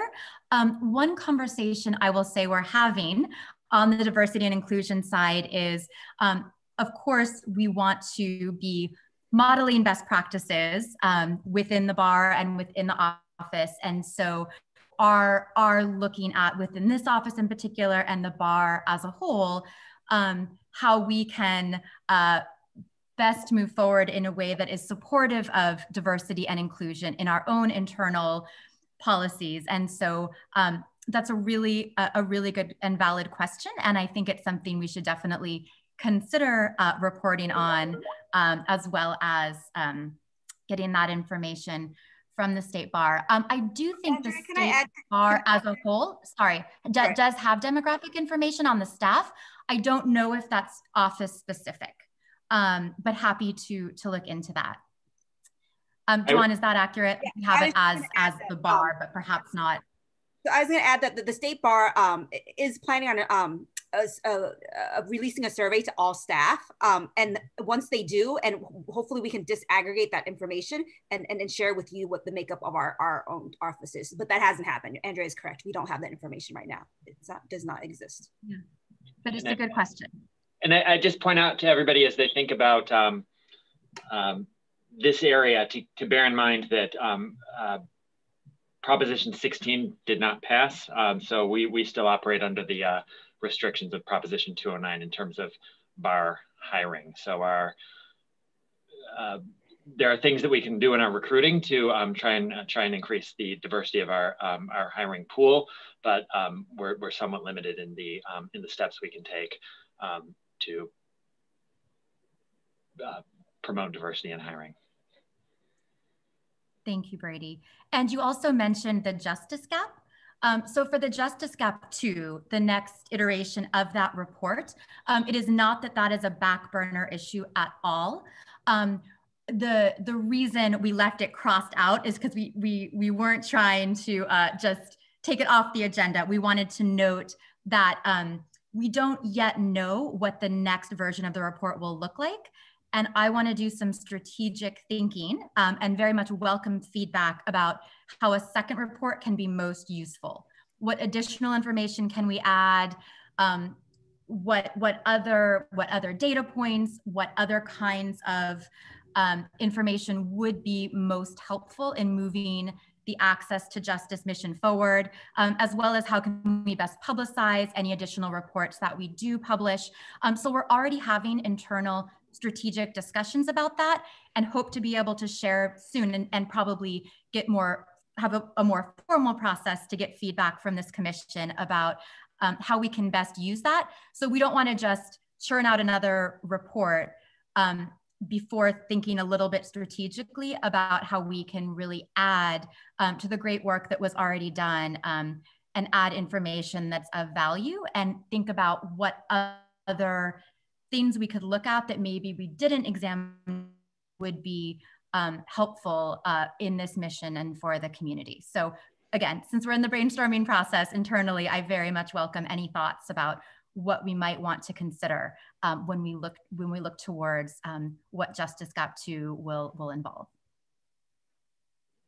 And if I could just jump in just a little bit more, Zahira, on the Justice Gap. My understanding is, as Andrea has mentioned, but a little bit more, is that this next year, because of COVID and because of all that's before us, and hopefully with Jeff Ball being here and supporting, as we're still, the Fed rates are still hovering around zero, so that there's so much before us in those regards that Justice Gap study was kind of put on hold so that there could be more focus on the items that are in front of us while the staff is going in and doing a deep dive to strategize next steps. Yeah, and as I said, the hope and I think my expectation is that soon we will be more fully staffed after several different internal transitions. And so I think that will also allow us to, have the resources to we're moving all of these things forward and being thoughtful and strategic about them. Great. Any other comments or questions up to this point before we turn to Carolina? Okay, hearing none. Carolina, please. Okay, great. I'm Carolina Amarante. I'm the program supervisor over the compliance team. And much of my presentation is to talk through a little bit of high level of our IOLTA compliance work, providing a year-to-date update on where we are in terms of IOLTA revenue, and put into perspective some of the projections that we made earlier on in the year. So go ahead and share my screen.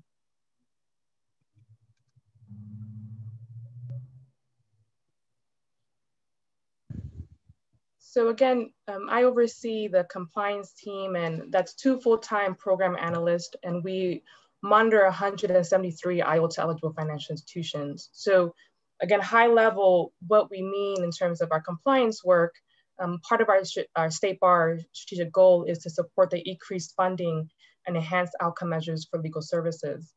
In our current environment, that increased funding focus is crucial, and really trying to maintain a steady flow of funding has been our priority. So our first component is that we ensure that any banks that want to change their rates right now, that they do go through a full certification process.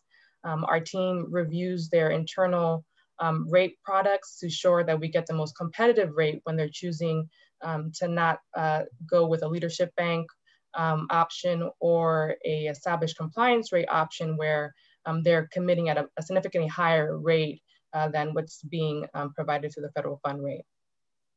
Again, any IOLTA eligible financial institution that wants to receive client trust funds accounts from our attorneys have to go through that recertification process. Again, California licensed attorneys are required to put their funds with an IOLTA eligible bank. We have staff reviewing interest payments on a weekly basis. That ensures that we are getting the deposits on a timely manner, and that those rates are the rates that they agreed upon during the recertification. Again, all of that ensures that we get our funding as expected on a monthly and quarterly and annual basis that can then be administered to the legal aid organizations. In terms of where we are year to date, it's been a bumpy year, to say the least. There's been a decrease in IOLTA revenue, but not as sharp as we initially planned, which is really good news given where the federal fund rate is right now. So many of you remember much of discussions that happened earlier this year, where are we going to be at the end of the year, and we're in a relatively good place. In March, we had a sharp decrease. We were averaging about $3 million a month in January to March as part of our monthly revenue. And then in April, we experienced that sharp decline to 1.9 million. And we were going through some different scenarios, and our expectation that we would be decreasing relatively at 10% on a monthly basis. And that hasn't been that experience.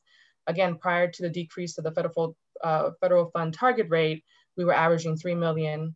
Now we average about 1.8 million. So we only experienced one sharp drop between March and April, but have been steady across all the months of April, all the way to September. So again, experiencing only that one-time sharp 40% decrease. Our top 10 banks, our top 10 revenue generating banks, they continue to provide 90% of our revenue. Our top 3 banks, Wells Fargo, Bank of America, and Chase Bank, they committed to staying at the established compliance rate.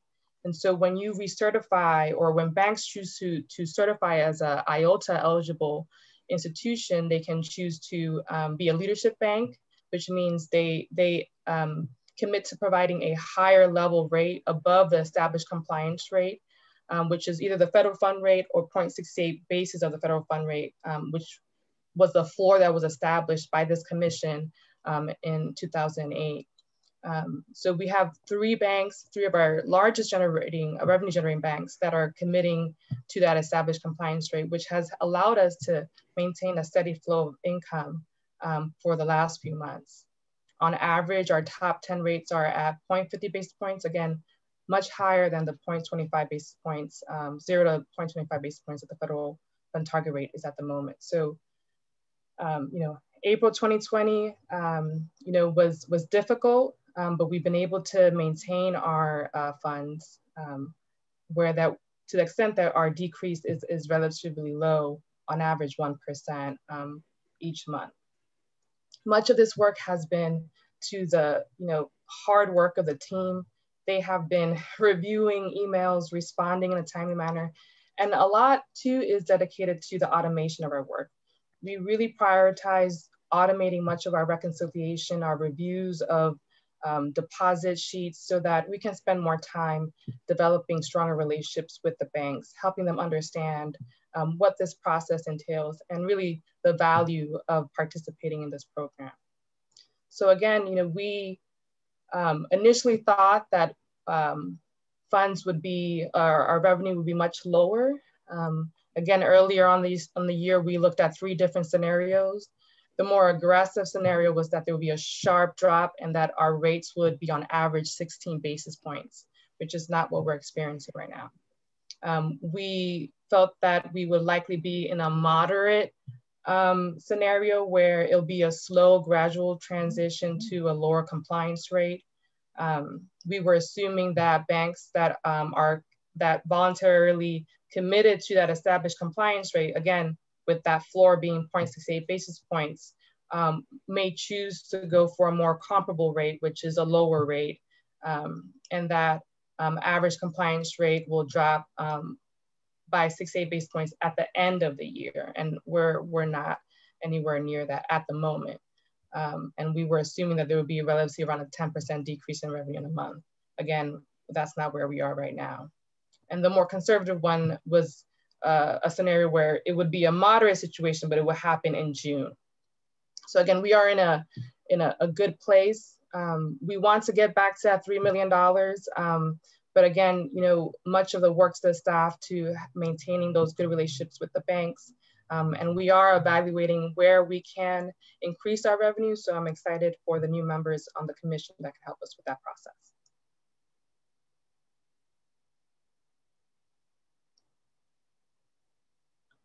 If there's any questions, more than happy to answer.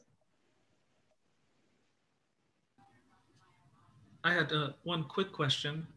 Please, besides, go ahead. thank you for the excellent news. When the economic stimulus runs out, are we expecting a more severe drop, or can we expect a more severe drop, or is that too much of a prediction to ask for? It's a strong prediction. I believe that, again, you know, all the IOLTA programs are talking about this as a high priority. It's one of the key conversations on the national calls is that we're expecting the federal fund rate to continue to stay low. And much of the work is about focusing on the relationships with the banks. So in the event that there is additional challenges in the economy, that they would not turn to the IOLTA program or IOLTA accounts as an opportunity for revenue because of the added value, especially in these you know, social and economic times, the value of having legal services and those banks showing that they're committed to that is a greater value to them.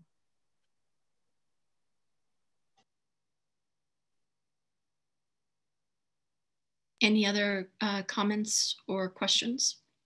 I have to go. Thank you to the staff for that. That's awesome news. Really appreciate it. Good luck on your hearing, Christian. Any others? I just wanted to commend staff and thank them for keeping the rates where they are. That I think it's really impressive that you've maintained a relationship with the largest banks, especially, such that they're still keeping those rates in this current environment. A lot of this happens backstage as far as the commission is concerned, but it's obviously incredibly important. And I think this is better news than anybody expected. And so thank you.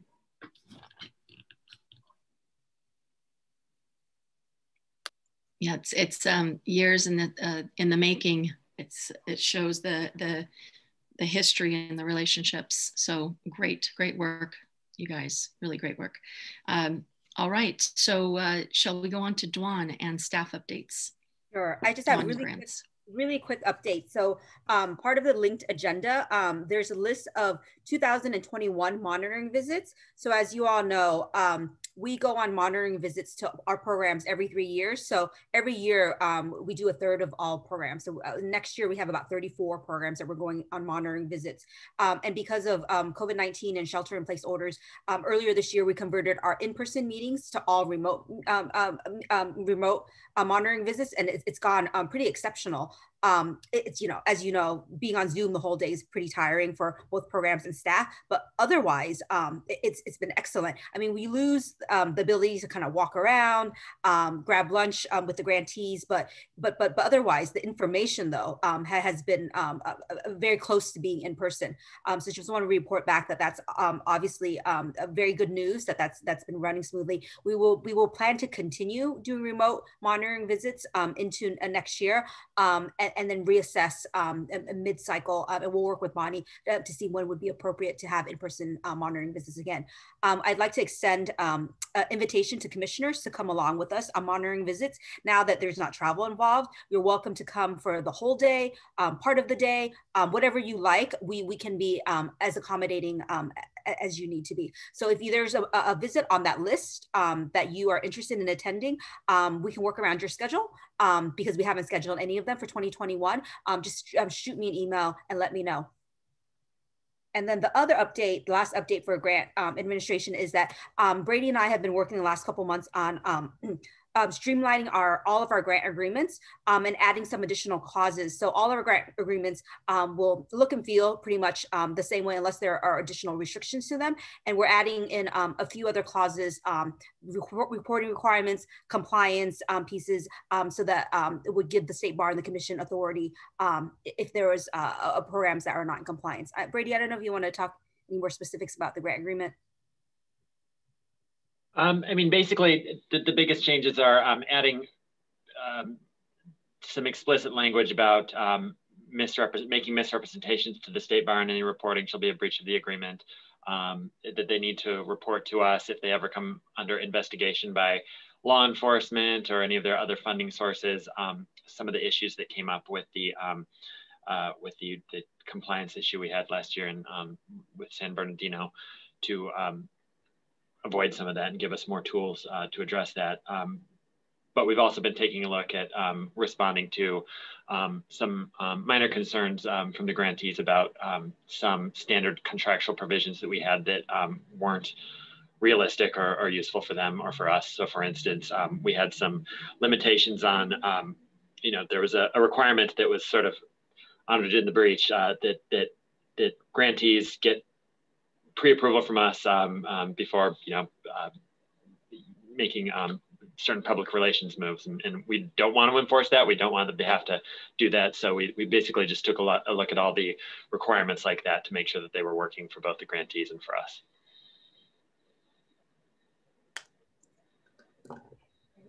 And that's the update. Great, thank you both.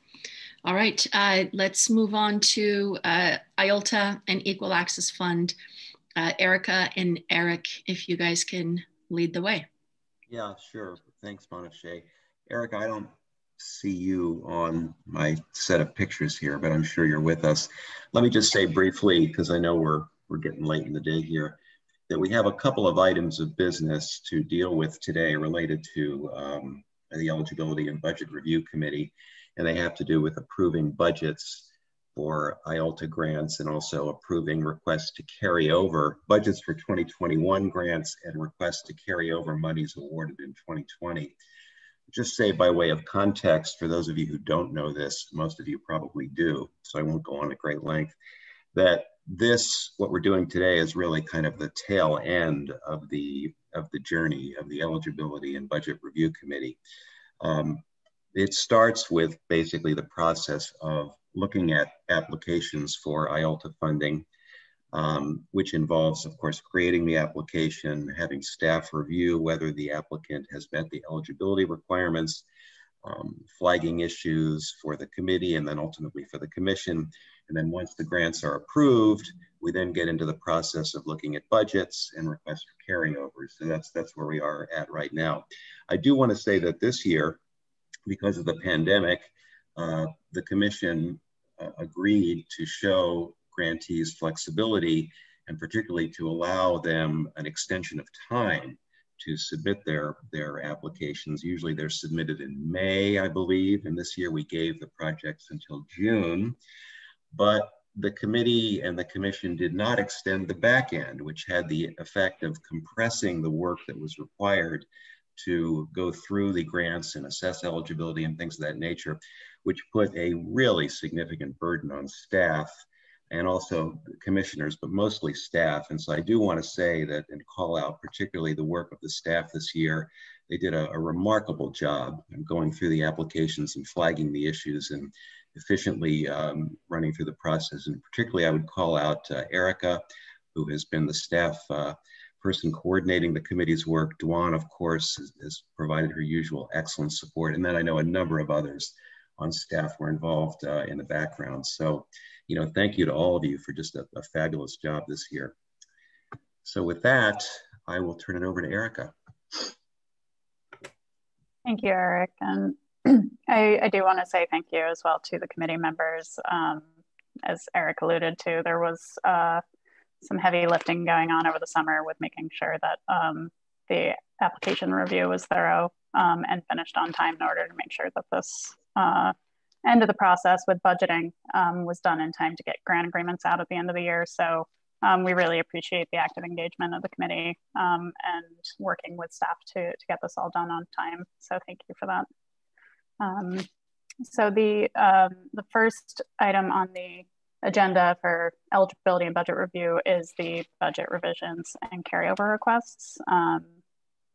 You know, as Eric mentioned, the commission previously discussed this when COVID started and when it became apparent that there was going to be a decrease in funding, over 50% of IOLTA funds decrease in 2021, to have more flexibility with programs to allow them to revise their budget, meaning that they can move what was previously approved, they can move among line items. And in many cases, they were moving money from non-personnel expenses to personnel expenses and resubmitting the budget. So the commission has expressed being flexible with those revisions, as well as carryovers, meaning they can take a percentage of their grant award into the next year. And historically, those carryovers would need to be spent down over the first 2 quarters of the following year, but the commission agreed to allow a spend down over the whole year in order to help buffer some of the increased need in services and the ability of programs to maintain their staff, and just to make sure that there's kind of continuity in funding into the next year. So the Eligibility and Budget Review Committee met this morning to discuss those requests. They were due last week, and staff reviewed them and prepared the spreadsheet that was provided to the commission as well. Anything below 10% is automatically approved. Programs didn't need to submit a request. Anything between 10 and 25% of their 2020 grant award, the Office of Access and Inclusion has discretion to approve those requests.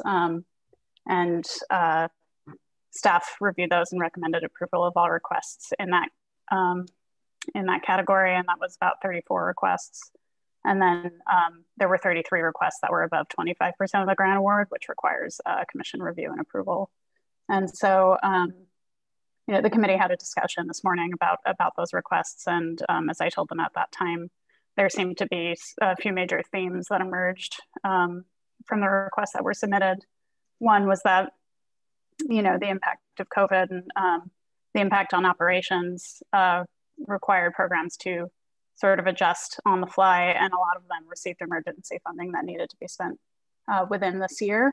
And given the commission's previous messaging to allow these revisions and carryovers into 2021, organizations planned accordingly. And so that led to their requests, as well as the decrease in IOLTA funding, wanting to make sure that they can maintain their staff with the increase in demand for services that has already started and is anticipated to continue. So the committee looked into these. There were a few requests, about 6 requests that were above 50% of the grant award, which is historically higher than what would typically be approved. But again, given the unique circumstances of this year, after looking at those requests, the committee recommended approval. And so the committee voted to recommend approval of all requests that were above 25% of the grant award.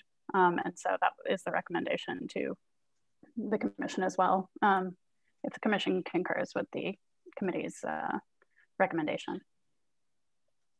Very good. Can I add a little? Please. There was a pretty healthy, robust discussion at the committee level in terms of approval of the carryover amounts, and not so much for this year, because I think we're all in agreement that we message to programs that we be flexible, and we want to be flexible given all the challenges of COVID. However, there is something that staff would like to note, and we noted to the committee, would like to note for the commission, is that next year, it's hard to anticipate how many of these carryover requests from programs, these programs will have high carryover requests again. So then becomes a little bit more of a policy discussion in that if you're allowing a program to carry over a large amount this year, and then next year they come back and they also have a request for a large carryover, would you approve it? Or would you would you require them to return the funds so that they the funding would be distributed through the IOLTA formula? So that is a kind of a forward-thinking policy discussion that we wanted to note for you, and that we would encourage the commission to kind of think through whether your leaning would be to approve or not to approve. As programs go to budget for the following year, that information will be valuable for them. So what staff suggested to the committee is that hopefully we can come up with some analysis so that in the February commission meeting, February 2021, that you can pass some type of motion to indicate to programs whether you would again be flexible or whether those larger carryover amounts would not be approved. That would help programs in their budgeting immensely for the next upcoming year. With respect to this today's motion, it was specific to this year and specifically with respect to the emergency caused by COVID. Yes, and the motion, and let me pull up, Erica, the motion you gave me this morning did include the new language, right? Do you have the new language of the motion? Hold on, let me I share. don't have it added to the PowerPoint. I think Dan has the exact language. Yeah, let me pull up the vote tally. And here it is. The tally was... We actually want the motion, the wording of the motion. Right, but I have it on the vote tally. I just have to find the right one.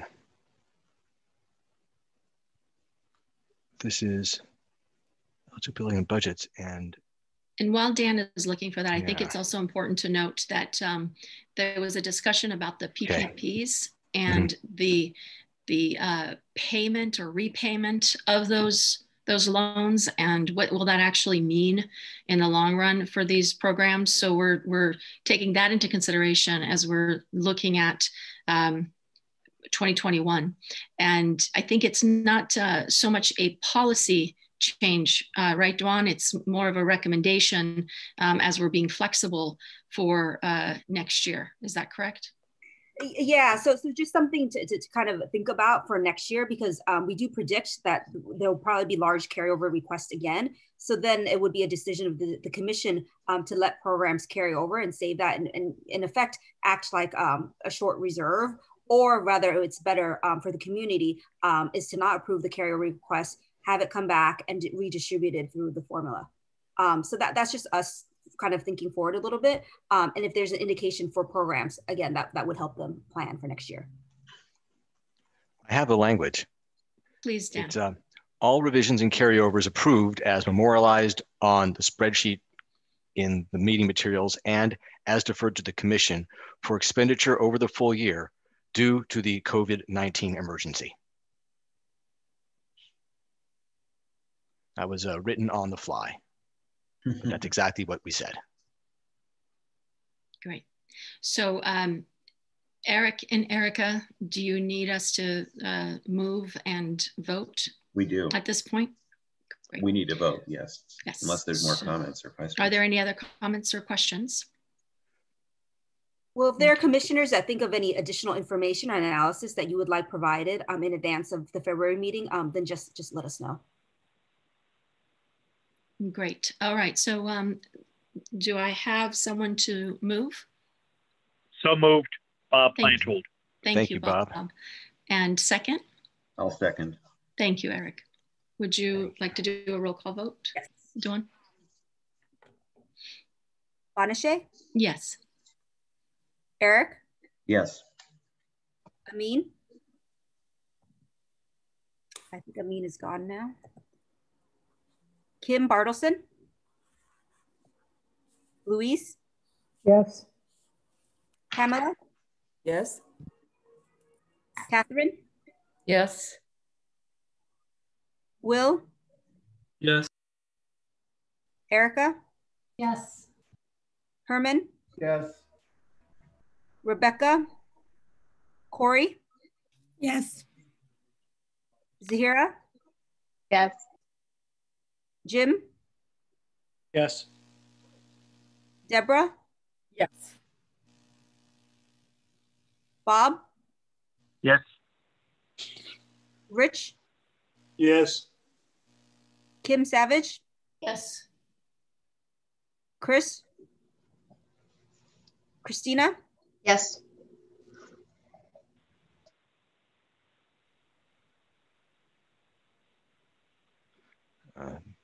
Unanimous.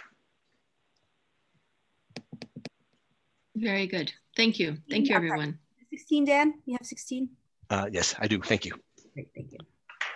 Okay, great. Erica and Eric, would you like to continue?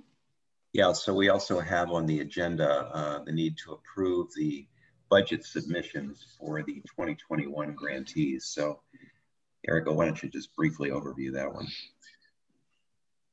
So after the application process over the summer, the commission ultimately found 101 organizations eligible for funding, and they were provided with their tentative allocations shortly thereafter at the end of August. We received back their budget proposals at the end of September.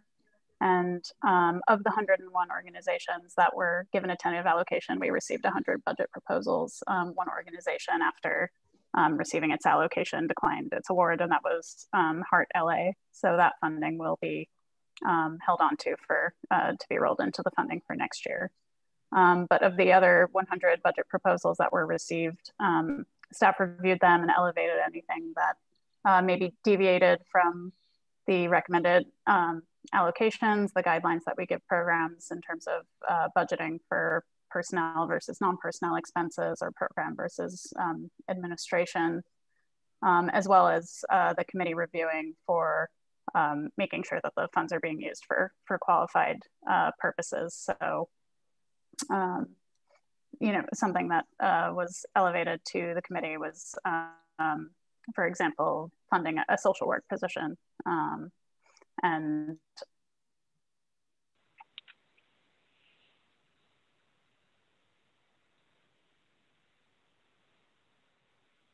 I think Erica may have frozen. She has. If there's someone else can jump in. Sure. I can jump in. So as Erica was saying, staff does an initial review, and then we elevate to the committee any questionable budgets. And one of the ones that Erica was talking about was a program that was using social workers. And ultimately, the committee decided to approve the recommendation of that, because there was, and you know, this is an unwritten policy, but the office practice has been, we allow programs to engage in social work if there's a nexus with the legal outcome.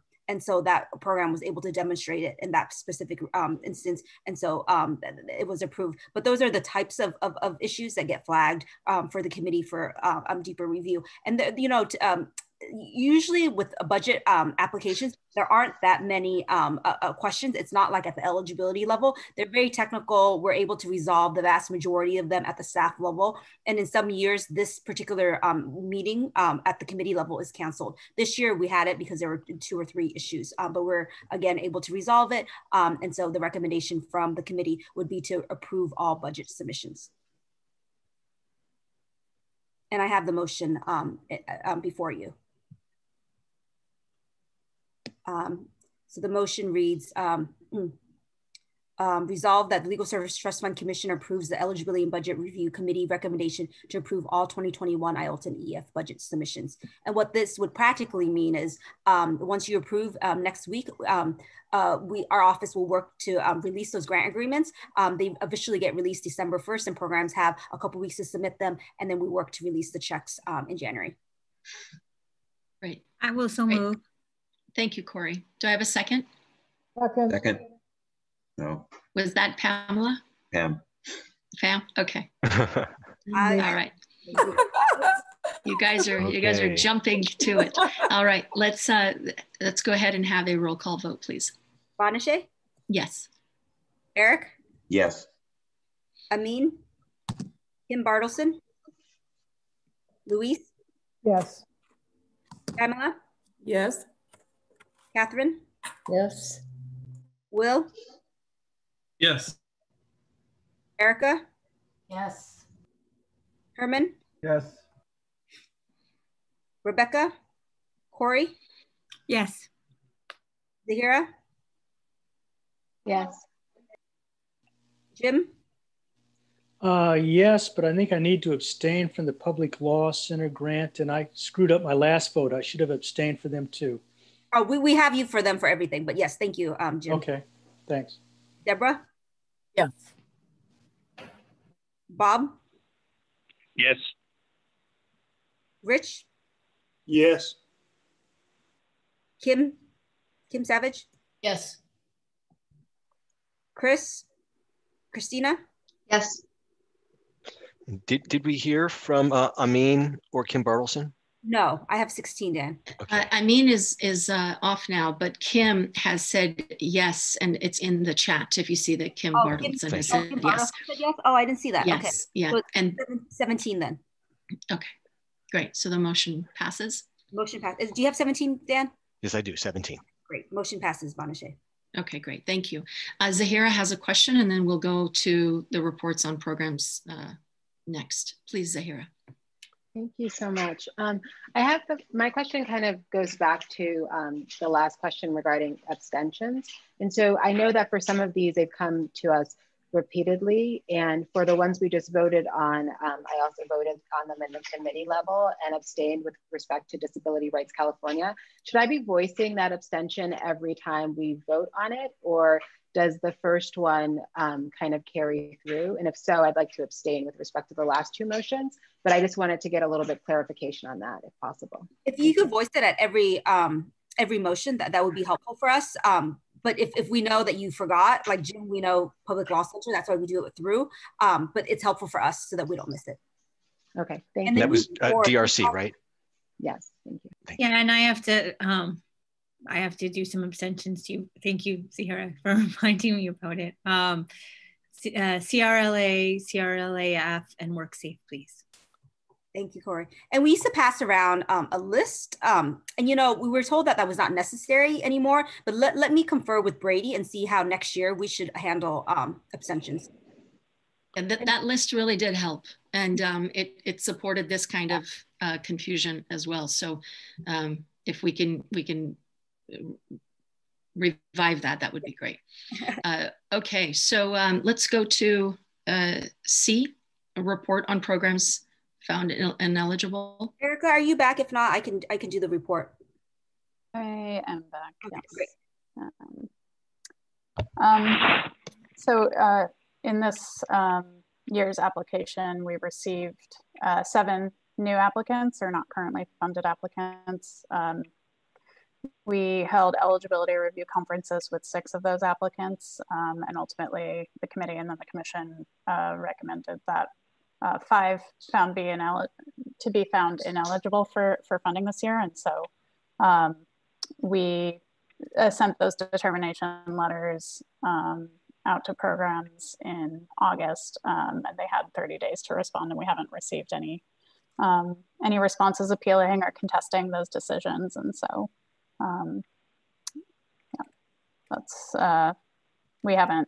I think it speaks to the process and the thoroughness of the eligibility review conferences and the committee and commission's participation in that to ensure that those who were found ineligible this year are that there was a strong basis for that finding.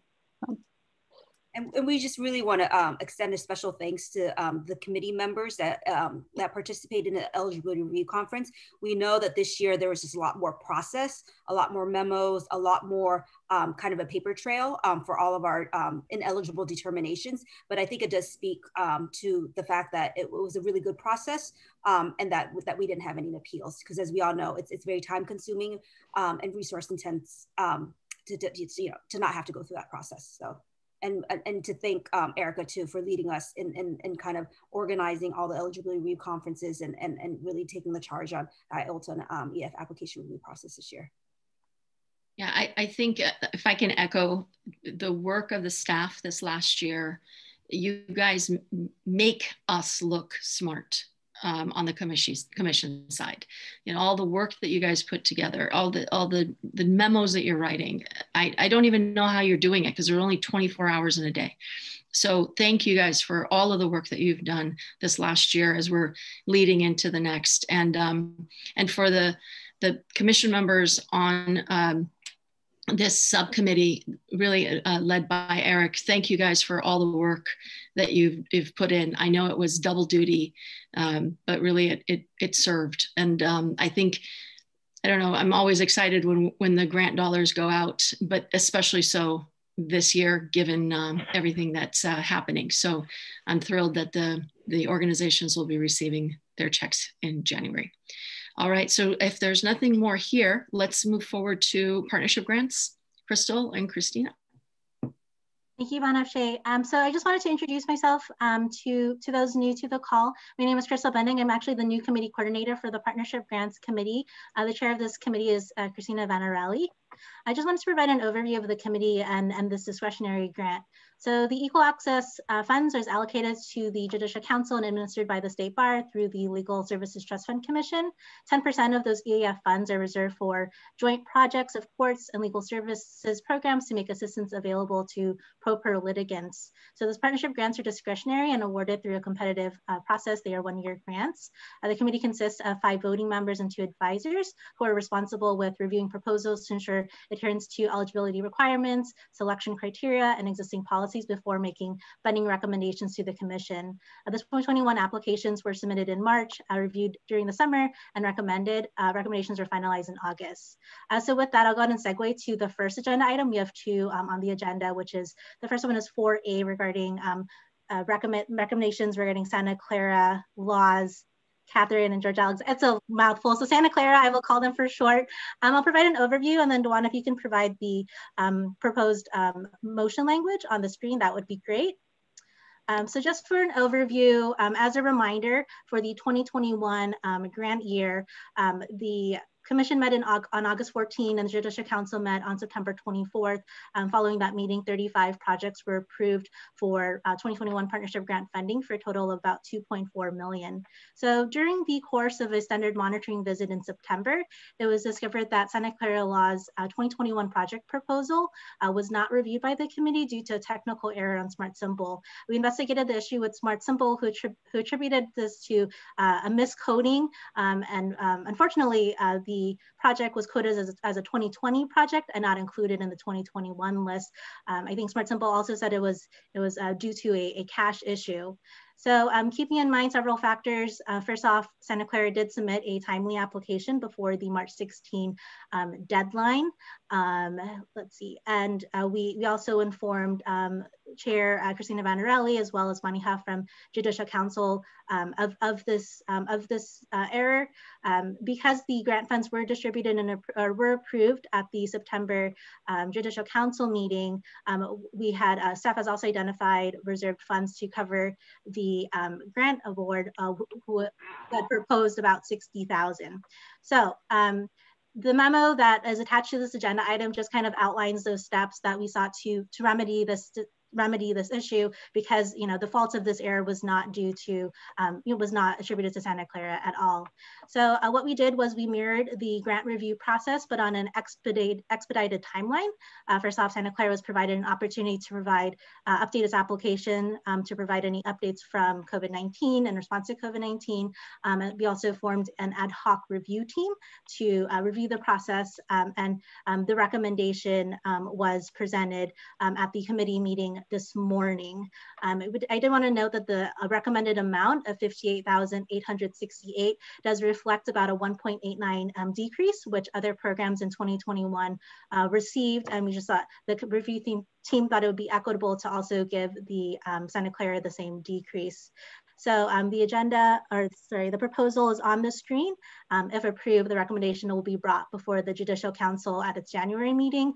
Santa Clara will revise its budget as needed and provide any documentation similar to our other grantees before any funds are distributed. I'd be happy to answer any questions. Thank you, Crystal. Any questions or comments?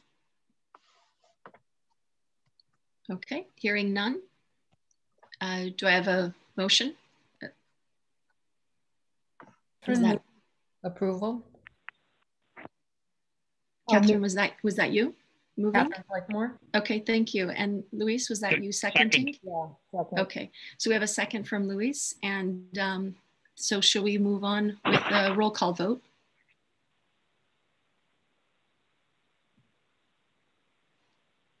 Duan, will you carry that? Duan, you're muted. I'm sorry. Bonachet? Yes. Eric? Yes. Amin? Kim Bartleson? Kim Bartleson? Luis? Kim just said yes. Oh, Kim just in the chat. Yeah. The sound must be okay. Luis? Yes. Pamela? Yes. Catherine? Yes. Will? Yes. Erica? Yes. Herman? Yes. Rebecca? Corey? Yes. Zahira? Yes. Jim? Yes. Deborah? Yes. Bob? Bob just typed yes as well. Rich? Yes. Kim? Yes. Christina? Yes.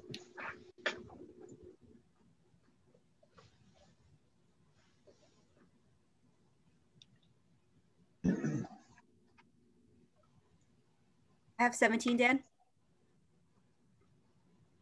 I have 17. Great, motion passes. Wonderful. Okay, thank you. Would you ladies like to continue? Sure, I'll go ahead and sure. So item 6B, which was review and approve proposed rubric for the 2022 partnership grants. As you can see, there was no linked memo to this agenda item. After looking at the preliminary rubric that staff had developed, we decided to kind of have a discussion on the committee level about the preliminary rubric, and we got some really great feedback from the committee. So at this point, there will be, we don't require a vote for this action. We'll present it at the ad hoc commission meeting.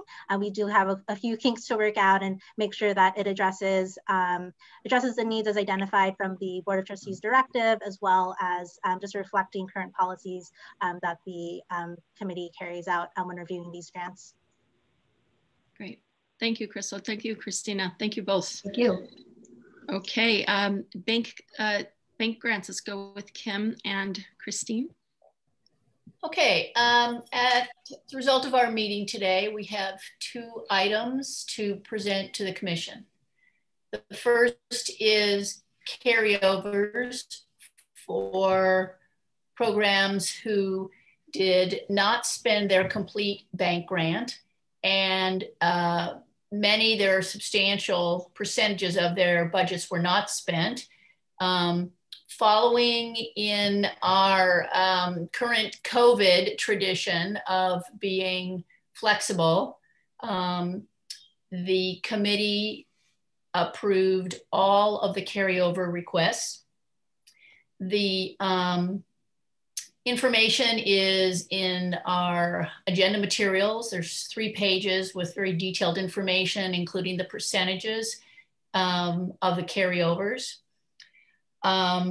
And you have here a motion which we passed that we are presenting to the commission. that be it resolved that the Legal Services Trust Fund Commission approves, oops, can we go back? Thank you. Oops, back.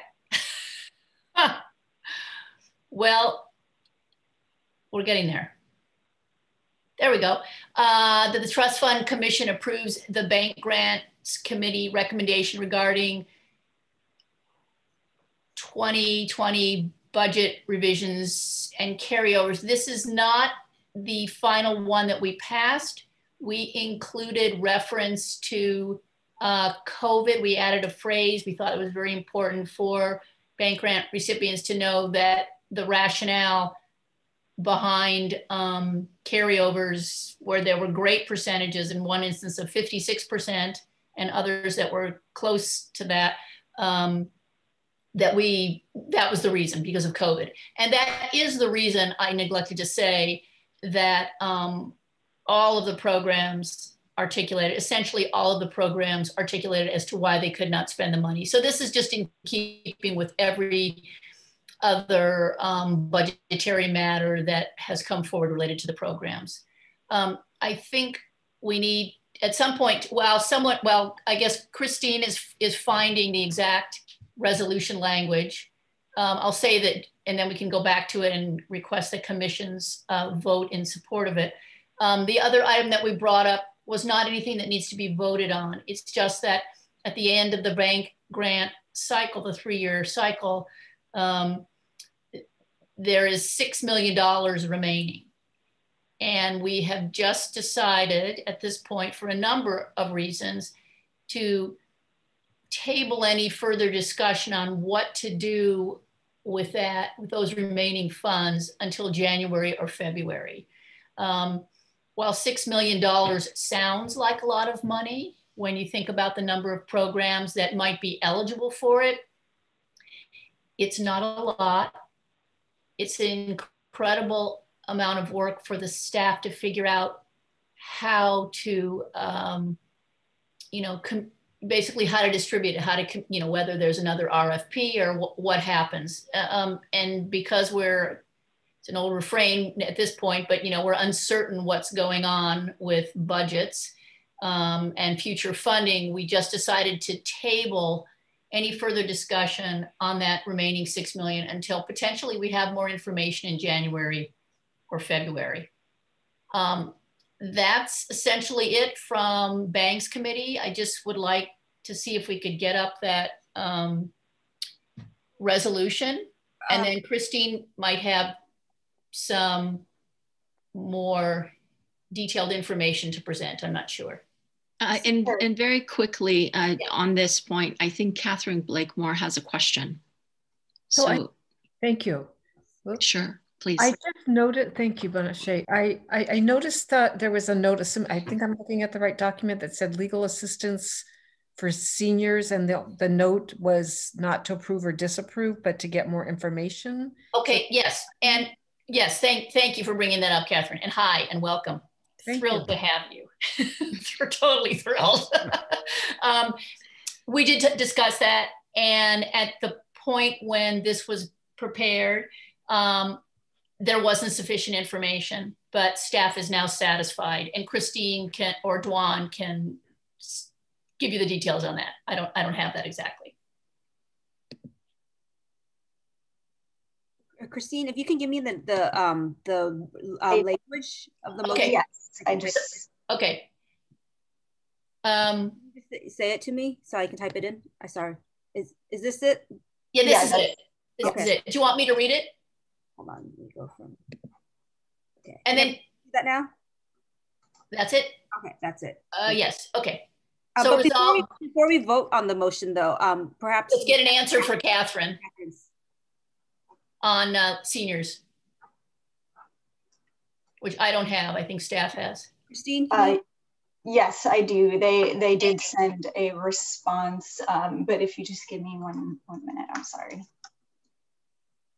I'm actually satisfied. It was just, there was nothing there. So I just wanted to make sure that it had been, the staff had recommended approval. So I don't need any more information, specific information.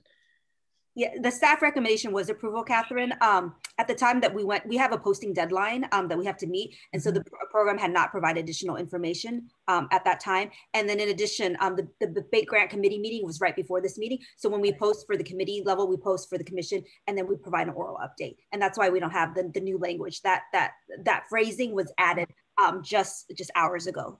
No problem. Thank you for the clarification.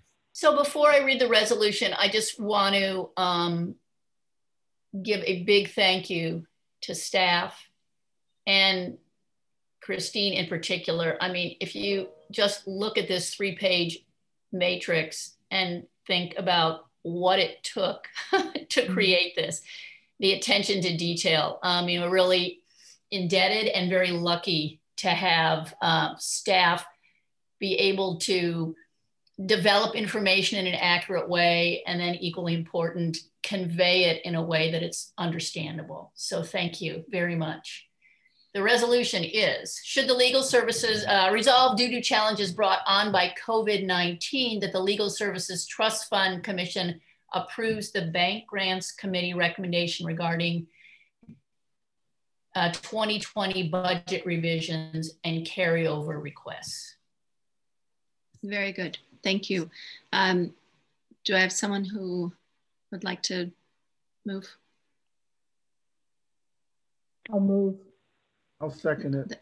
Okay, that was Luis and Herman as a second. Thank you so much.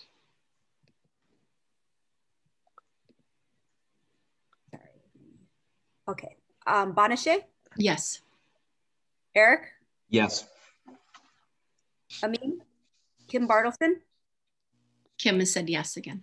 Great, thank you. Luis? Yes. Pamela? Yes. Katharine? Yes. Will? Yes. Erica? Yes. Herman? Yes. Rebecca? Corey? Yes. Zahira? Yes. Jim? Yes. Deborah? Deborah? Yes, I'm sorry. Oh, no problem. Thank you, Deborah. Bob? Yes. Rich? Yes. Kim Savage? Yes. Christina? Yes.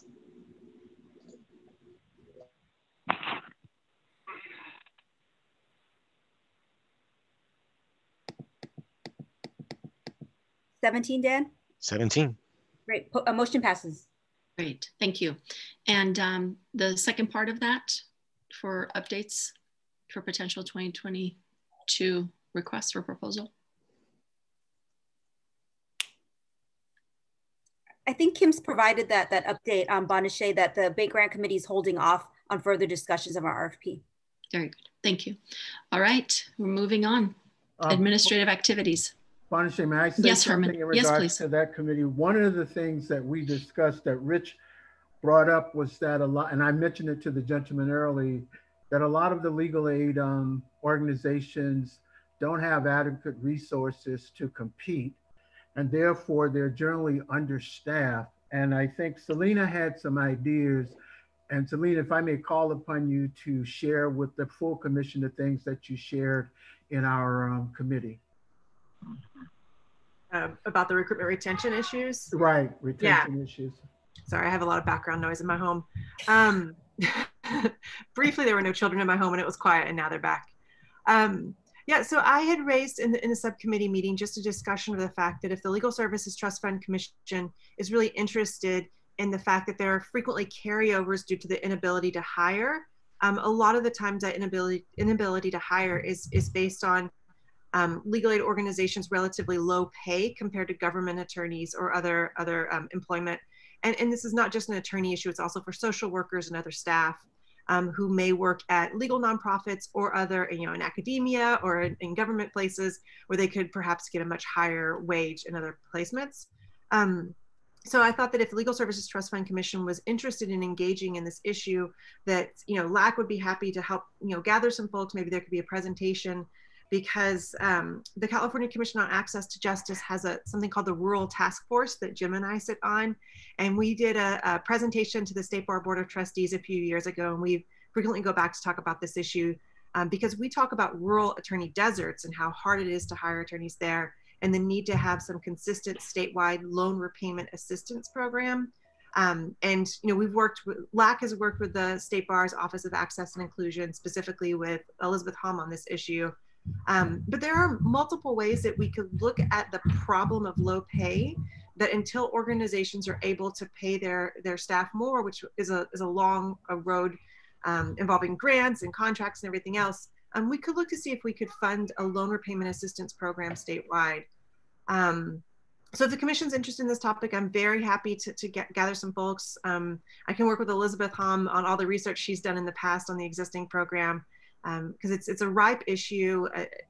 It's challenging now to hire in a pandemic, but it's going to be challenging once the economy starts improving and people continue to leave legal aid organizations just for the salary. They may love the work, but they leave for the salary. Rich, did you want to say anything? Because you're the one that brought it up when we were meeting in the committee. I think it's an opportunity for the commission to make a policy statement to the Board of Trustees to then carry the ball, perhaps with the legislature, to think of methods, means by which we can enhance the take-home pay of legal service workers. I mentioned to Herman that I'd written a policy paper on increasing judicial salaries by expanding parsonage to cover judges, and it didn't draw a great public response. But I think the same thing ought to be considered for those who are seeking to bring justice to the poor. And since the salary levels are so low, we are finding it surfaces for the commission because we have carryover grants. And the reason we have carryover grants is because there's not enough staff to undertake the work that we're funding. So this is a serious problem. It's a systemic problem. We can't get the legislature to somehow vote more money for these people. So maybe we can give them a tax break. There was some discussion perhaps about giving them student loan breaks. That may unfortunately focus the load on too narrow a base. So my idea was to spread it amongst all taxpayers by giving them a tax break on the income they earn in doing this great work. Anyhow, I think we can take a position on that. We have the moral high ground, if not the financial high ground. That's really great. Zahira has a point, but right just before we go to Zahira, this is a subject actually that came up with the good folks at COAF. And if you recall, Ryan mentioned something to this at the top of our meeting. So this might be an opportunity to combine efforts in supporting, because we know many of the lawyers who are out there working in this space are lawyers of color. So this could be an opportunity to collaborate there. Zahira, please. Thank you. And I think on that piece in terms of collaboration, it does seem as if there are lots of opportunities. I also just wanted to, and I know we're going to get to this further down on the agenda, but the comment I had earlier in terms of the justice gap study and some of the work around that, I mean, this was I think one of the recommendations or one of the pieces that was lifted up in that study. And so I just also wonder how we can sort of, with some of these efforts, hinge it back to that work, so that it feels really, so that from this study and the report, we get some action steps that move forward, but that they're grounded in some other work that we can continuously go back and refresh, which I'll speak more about why I'm interested in seeing more in terms of having that justice gap study and the justice gap work part of the work plan, fully appreciating a lot of the limitations, but much of it is because of what was already just expressed, is that we are still in a moment, and Selena said it so eloquently, in terms of what this means right now in terms of lawyers coming in and out of the profession. And if we wait, then we're going to be further back once we're through this than we would be if we were continuing the momentum that we've already built from the relationships that and all the good thinking that's already come together around the study and some other efforts. So I just wanted to kind of make that comment since we're on part of this flow right now. Thank you. Thank you, Zahira. Thank you. Anyone else? Any other comments? Yeah, just a question. Like, all of this is good conversation, but where does it go from here? I mean, what can we do to keep it, to take it to another step rather than just conversation? Well, I think if I could just jump in, I think one of the first steps is maybe Dwan from our side and Elizabeth from the COAF side can help put together and arrange a meeting so that we can begin to talk about this further. Selena, if you could join that as well as anyone else that you think that needs to be part of that discussion. And I think you know the point that Zahira is making is an excellent one, as always, Zahira. That this is a time to look at the justice gap as well. If we're not going to fully focus on it, then maybe at least we say that this is, which it is, coming from that study, and putting some feet under it, which is what Herman is pointing to. So we're going to, so the staff is going to put something together for us to take a look at. Is that what I'm hearing you say? That's what I'm suggesting, and I know how much is before the staff, so I don't want to overstep. That's the you know, it's the balance. Okay. If I can make a suggestion, because I think we're segueing into the work plan discussion anyways. And so perhaps we could talk about the work plan. We don't, originally we were going to make ask for you to make a motion to approve it, but perhaps we can go through it and maybe bring it back for December to approve if we wanted to modify a couple bullet points. Shall we go to the work plan, Bonachet? Let's do, please. Okay, so let me share my screen and pull up the work plan. Sorry, give me a minute to open up the work plan.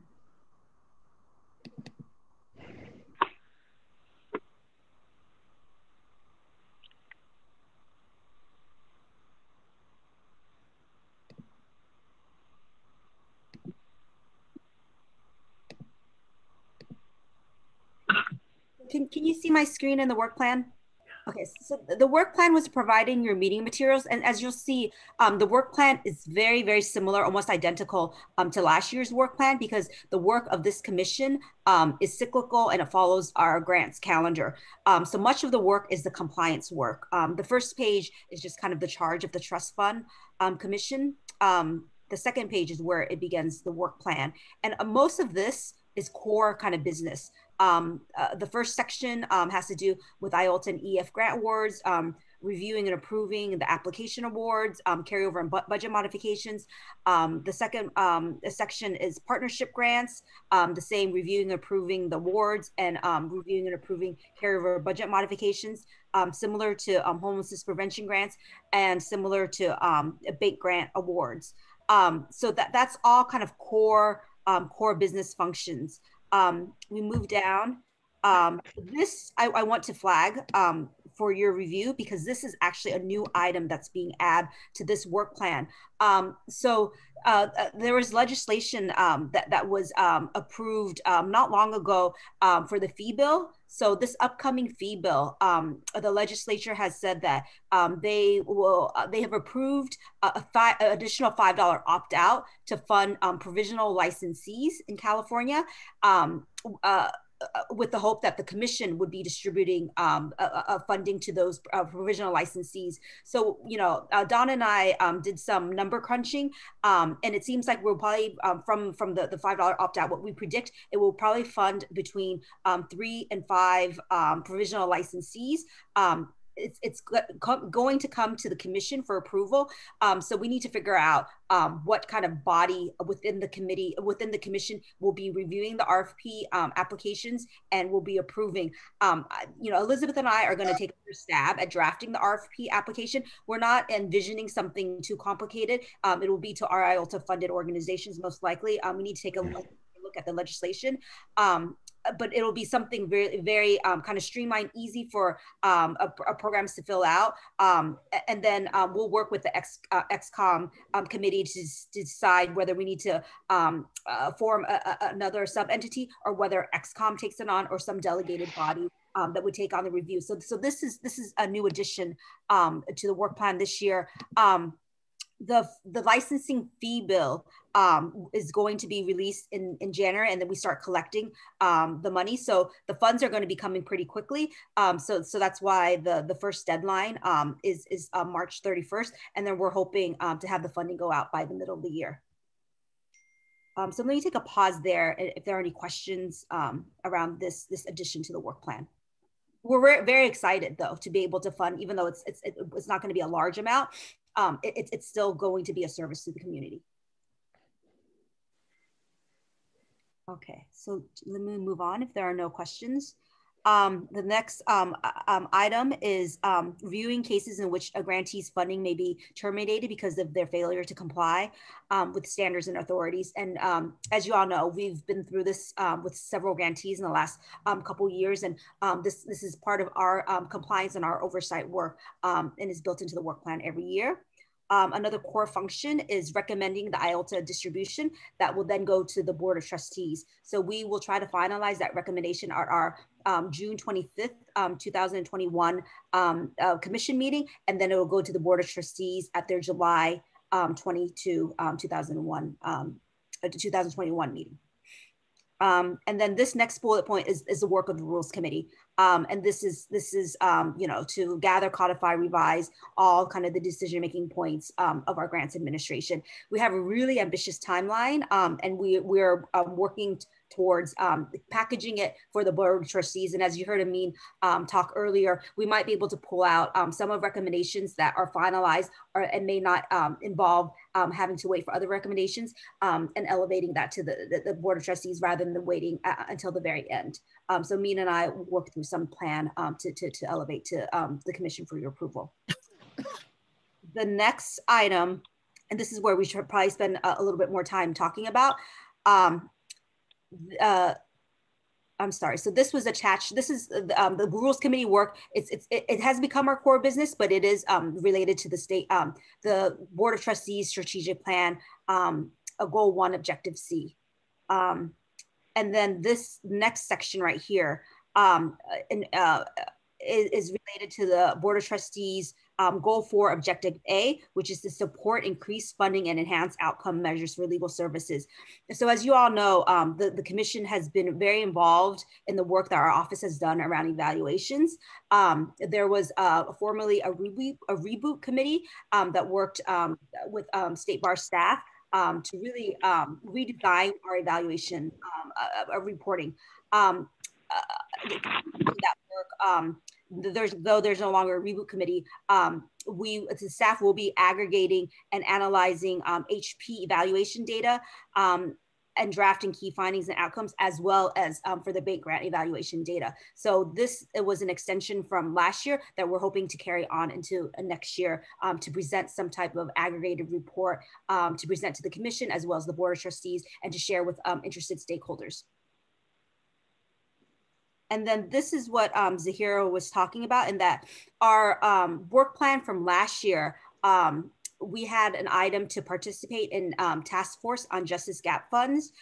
So there is legislation that provides that the justice gap funds go out through IOLTA, and this task force was just to revisit that to see whether kind of that made sense that the IOLTA funding should go out through IOLTA, or perhaps linking it to some need that the justice gap report identified.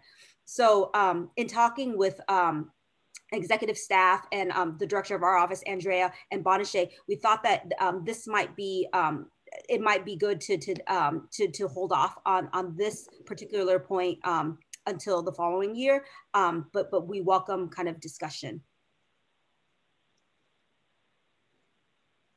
And that's why we left the strike through, so that you knew that it was on the work plan formally, but that what we're suggesting, recommending is to take it off for the following year. Is this something we can discuss now, or do you want to wait? Yes, Yeah, we can discuss now. And then this last bullet point for this section here is to participate in efforts to increase funding for legal aid grants. And obviously we continue to do that. And this is, again, tied to those Board of Trustees strategic plan, but really we see it as a core function of the Trust Fund Commission. On the justice gap, I would recommend that we postpone working on it and remove it from this immediate work plan due to all of the other really high priority tasks, as well as considering whether this is really a good time to be undertaking this, given sort of the skewed environment we're in right now. So I would agree that we postpone, but not extinguish, just postpone justice gap studies now. And just a little bit more context also for this bullet point is that, you know, when we had suggested to include this in the Trust Fund Commission's work plan, this was pre-COVID, and this is when interest rates were at a watermark high. And so we thought, you know, if they were that high and we redirected some of that funding to other kind of worthy causes that the justice gap identified, that, you know, at least we should consider it. And so that was the task force kind of impetus, was to do an investigation, a deeper dive, to see if that's kind of the direction that we wanted to go in. Not necessarily that that's where we would land, but it was fact gathering. But in light of the fact that IOLTA interest rates are really low and our revenue stream is low, it just feels appropriate to, again, not delay, not remove it completely from our work. Right. Delay. Thank you. This is Rich. I'd support that. I think that funding is of great concern to all of us. And the staff is a bit shorthanded as it is. The amount of work that's here is sort of breathtaking. And I don't know how it can be accomplished. Andrea's just getting her feet on the ground and getting her arms around all this and hiring new staff persons who will be integrated into the programs. I support what Kim's just suggested. Are there any other comments? Sorry. Yes, we have a few in the chat. We have Will asking a question, then Jim, then Katharine, in that order, please. I was just unclear what the definition of the task force was. Is it LSTFC created task force, or is this a separate? It was LSTC, yeah, and a commission task force, and what it was going to look like had not been decided. It was just, the name was task force, but it could have been called sub entity, could have been called, but it was a task force to look into whether some of the justice gap funds should, you know, some of the IOLTA funding. It's called justice gap because that's what it's called in the legislation, funding for justice gap, but it's also confusing because we were going to see whether the justice gap study, some of those recommendations should be funded through the justice gap funds. Jim, did that answer your question as well? Just a little bit of clarification. So that the task force is completely defined by our commission, or is it defined by somebody else? We hadn't started to talk about what would be, but the commission would be defining what the task force would look like, but we didn't get far enough to decide who else should participate in the task force. I think that was open, whether there should be other stakeholders involved, but it would have been a project of the Trust Fund Commission and NOAI staff. Okay. And I don't know if you recall, this was part of that presentation that Helen provided in terms of the justice gap study, that she previewed some of the recommendations, and one of them was to fund internships, and perhaps that funding could go to support internships.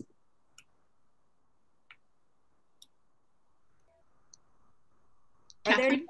Yes, Katharine Blakemore has a question. So I think, Dawn, when we began this discussion, I guess I understood it to be, was this an opportunity then to talk about the sort of salary gap as a piece of the work, which I think it would fit under this goal 4 as a part of that. My second suggestion is what I think Selena was generously offering is that she and I think Jim Meeker could do such a presentation based on some work that they had done before. So as a way of not sort of imposing on additional staff time to put something together. And my guess would be that the Access to Justice Commission that I'm also on would be willing to lend some help with that, because it's an area of interest to the Access Commission as well. So I guess I would encourage us, I don't know whether it has to formally be within a goal if we're going to do something. So that's, I'm new, I don't really know how that works, but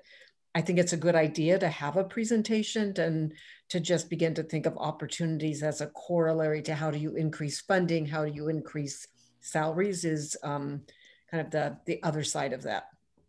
And just for context too, this work plan does get presented to the Board of Trustees at an early January 2020. I think it's the January 2021 meeting for them to approve. So we do have one more meeting for the commission to approve that. And that's why I suggest, unless somebody has a suggestion for language to add in right now, it's sometimes hard to think of a bullet point on the spot, that we can, staff and the executive committee can reconvene and come up, present you with another version of this. If that's the direction that you want to go, we can brainstorm some language in advance of the December meeting to add. And Catherine, I would agree with your recommendation to add it in this section right here for goal 4.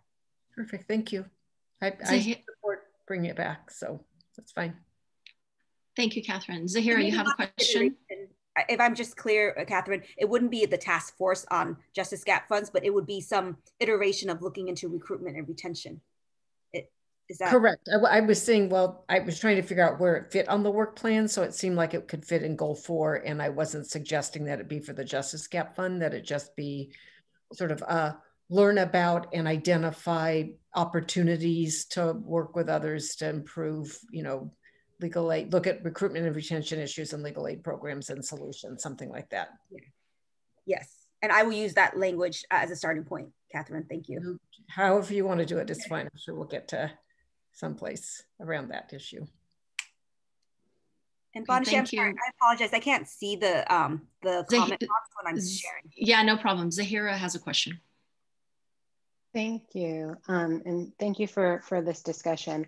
And I think that with respect to the task force, whether or not that is the specific piece of work, I think is open, as it hasn't been defined.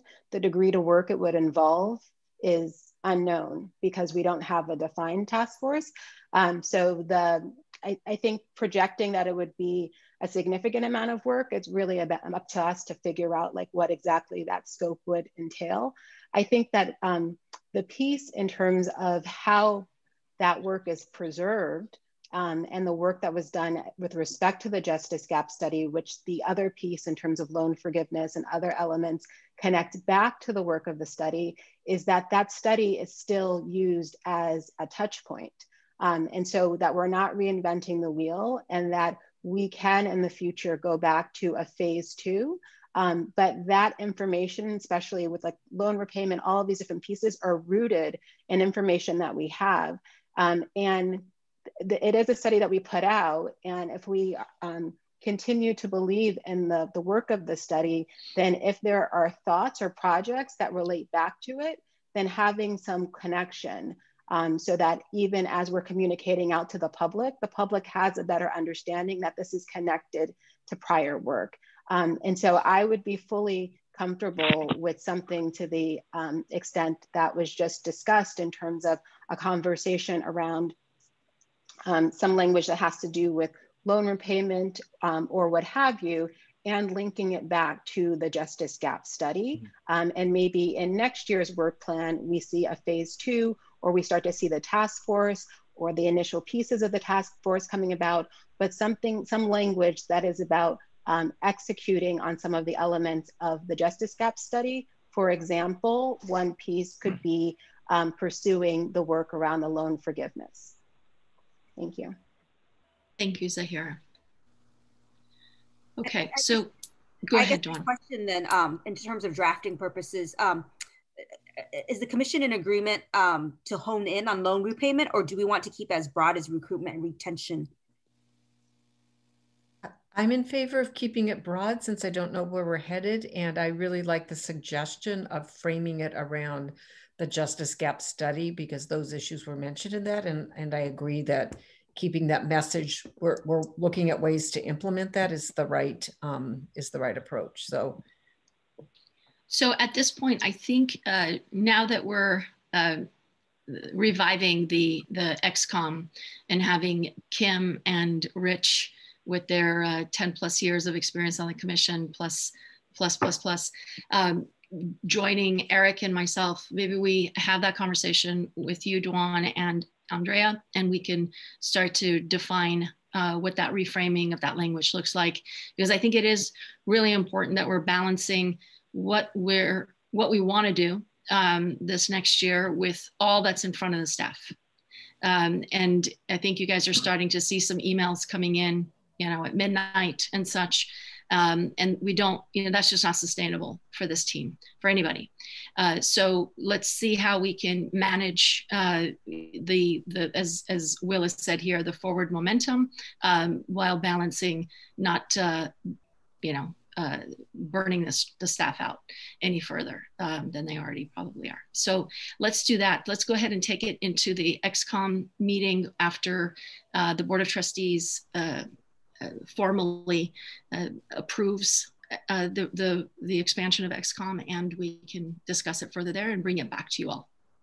Yes, so I will coordinate a meeting after the commission, after the board approves the re-expansion of XCOM, and then we'll do it in advance of the December 15th meeting so that we have something to bring back to the full commission. Great. Does that sound? What is the schedule for the board's consideration of expanded XCOM? They're meeting the 19th, next Thursday, I believe is what the 19th is. And Andrea and I are attending. It gets presented at the programs committee first, and we're not the ones presenting it. Christine, the access liaison who's in our meeting today, is also the appointments liaison, and she has already presented, there's a memo that's drafted that's being posted literally, I think today or yesterday at the Board of Trustees, at the State Bar's website, that once it's up, then I can circulate it to everybody with the recommendations from the appointments liaisons to have Jeff appointed as a public member, and then to expand the XCOM with Eric, you being a co-chair, and Kim and Rich being co-vice chairs. That agenda item will then go on consent to the full Board of Trustees. Okay. Are you guys going to define what Justice Gap Phase 2 is? So Justice Gap Phase 2, I don't know if you'll recall, was it was going to be an iteration of Justice Gap 1 study, but conducted in 5 languages. And so the State Bar thought that because of COVID, they were going to compare the findings from the participants in the 5 languages versus the ones that filled out the first study. But because of COVID-19, there's not going to be a fair comparison. And so that's why that study's been decided to be put on hold. Good. And that might not, and that might not be in that iteration, as Andrea was saying. I think there's some strategic planning at the executive level that Andrea is participating in to see whether we even move forward with that iteration, even once COVID is over, or whether we scrap it and pursue Justice Gap 2 in some other iteration. Okay. Monashay, would this be a good place to ask a question about the executive committee, or should that wait for later? Well, actually, we're going into administrative activities, so we're almost there. If we're complete with this portion. Yeah. Are there any other questions? If you have further thoughts, then just feel free to email me if you have language, or if you want other items to be added around this work plan. Usually, like I said, it's pretty routine, but because we are expanding some of our work, it does warrant more discussion. So, and we're not taking a vote today, so we will come back to you on December 15th with a new proposal.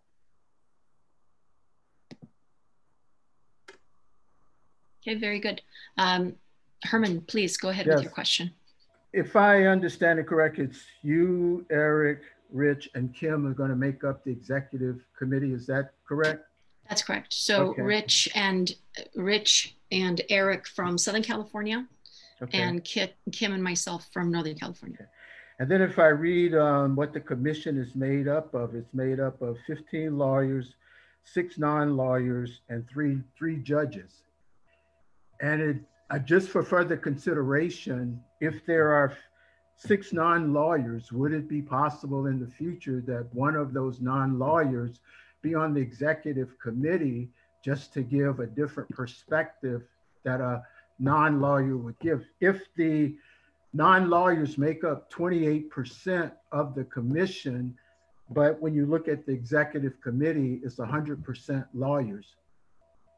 Yes, so absolutely. I just throw that out there for consideration. Yeah, it's a great point, and we have had exactly what you're speaking to in the past, and Jeff is shaking his head with the affirming that.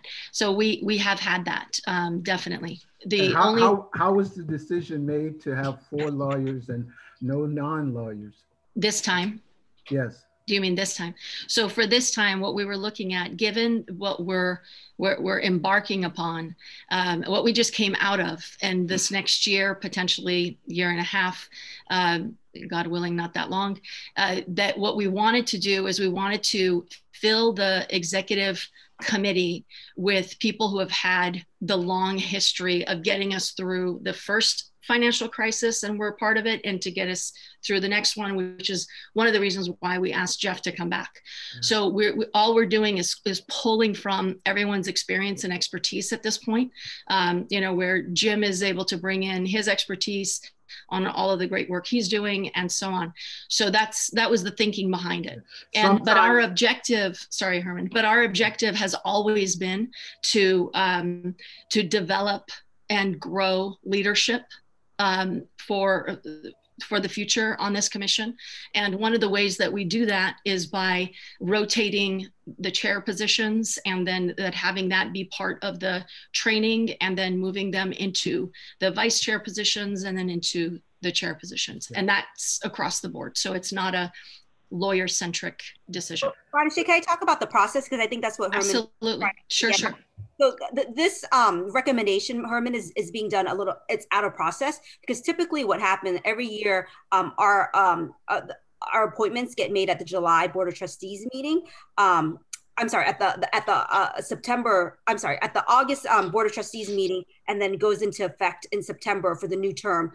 So there was a whole slate of nominations that already occurred earlier this year. Eric was reappointed, Amin was reappointed, and so forth. We had one opening that we saved specifically for a public member, because we wanted to recruit somebody with financial expertise and banking expertise. And so we did, that was a conscious decision to leave one opening on the Trust Fund Commission.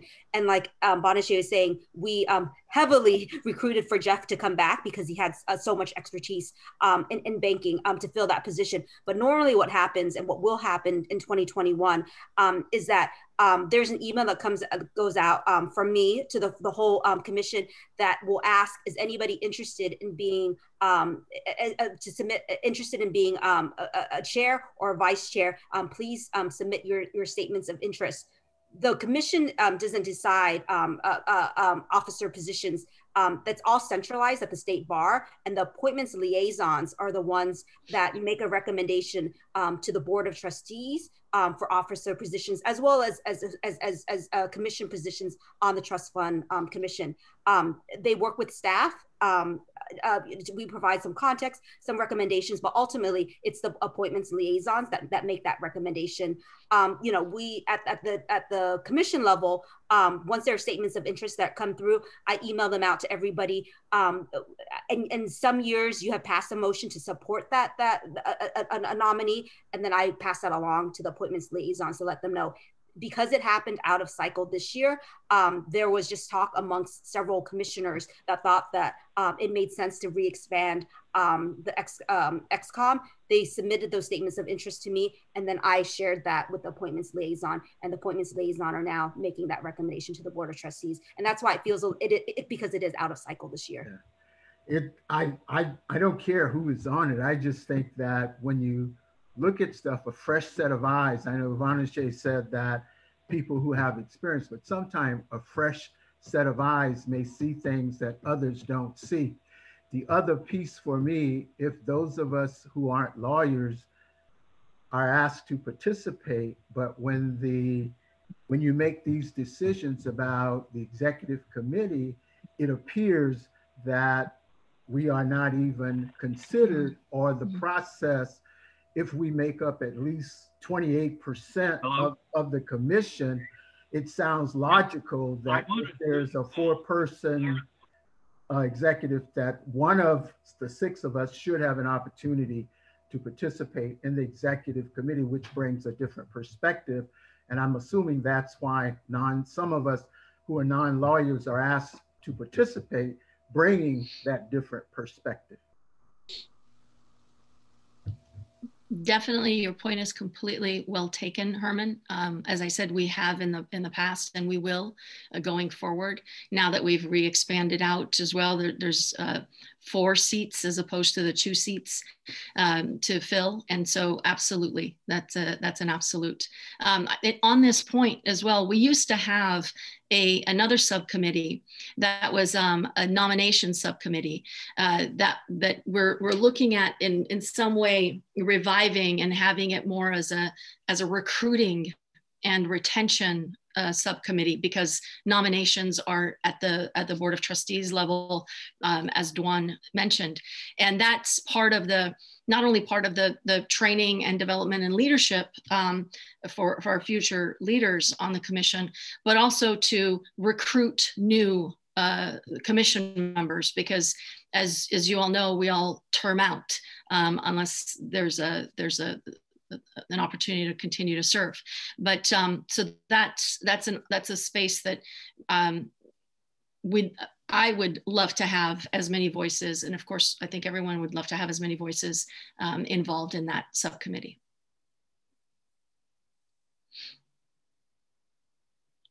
Okay, does that answer your question, Herman? Should we move on? We can move on, but it doesn't answer the question. Okay, we could talk more about it. We can definitely talk more about it. So moving on to the 2021 administrative activities. Dwan?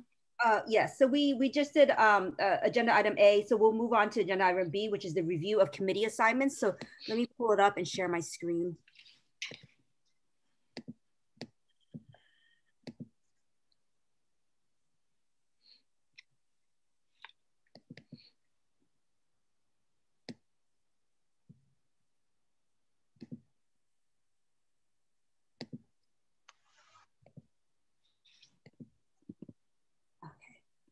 So these are the new assignments for at the committee level, and more or less they've stayed the same. Like Bonachet and I mentioned earlier, that we've been having phone calls with commissioners to kind of check in. We're still making our way through the list, but we've been hearing a lot of feedback that commissioners are feeling that the workload is very heavy on the commission, and some commissioners have asked to be moved off of committees and maybe only have 1 committee or 2 committees instead of 2 or 3. So there you'll see that type of adjustment. The chair positions have remained the same, with the exception of Erica Connolly is replacing Eric Iskin to be the chair of the Eligibility and Budget Review Committee. But these are the assignments. If you're on multiple committees and we haven't had a phone call with you, but you feel overwhelmed or overstretched, please contact me. The committee's assignments do not need to be formally voted and approved. We have commissioners cycling on and off depending on your availability. So we can definitely be accommodating to your schedule. And I've also listed the staff committee coordinator for each of those subcommittees. So are there any questions about the committee assignments? So I just had a quick, I'm very interested in the structure, and I love rules. So I don't think we can change this, but we can still attend as commission members, the committees, absolutely. Like the rules. You're welcome to attend, as in all members of the public, any of our committee meetings, and you can just let us know, because if we know that there's actually a commissioner attending, we'll elevate you so that you can like more actively participate. There are Bagley Keene rules in terms of like voting and so forth, and you know, prohibitions. But yes, we welcome you, and especially for the rules committee, if you are interested, we'd love to have your participation. Okay, thank you. That's great news. Bonachet, should I move to the administrative calendar then? Yes, but I think Katharine has a comment or a question. It was really just a question that can be answered. Is there a schedule for when committees meet? Oh, that's the very next item, Catherine. Oh, excellent, thank you. I thought there was somewhere, but I couldn't recall. Sorry, it's a little clunky because it wouldn't fit in my PowerPoint.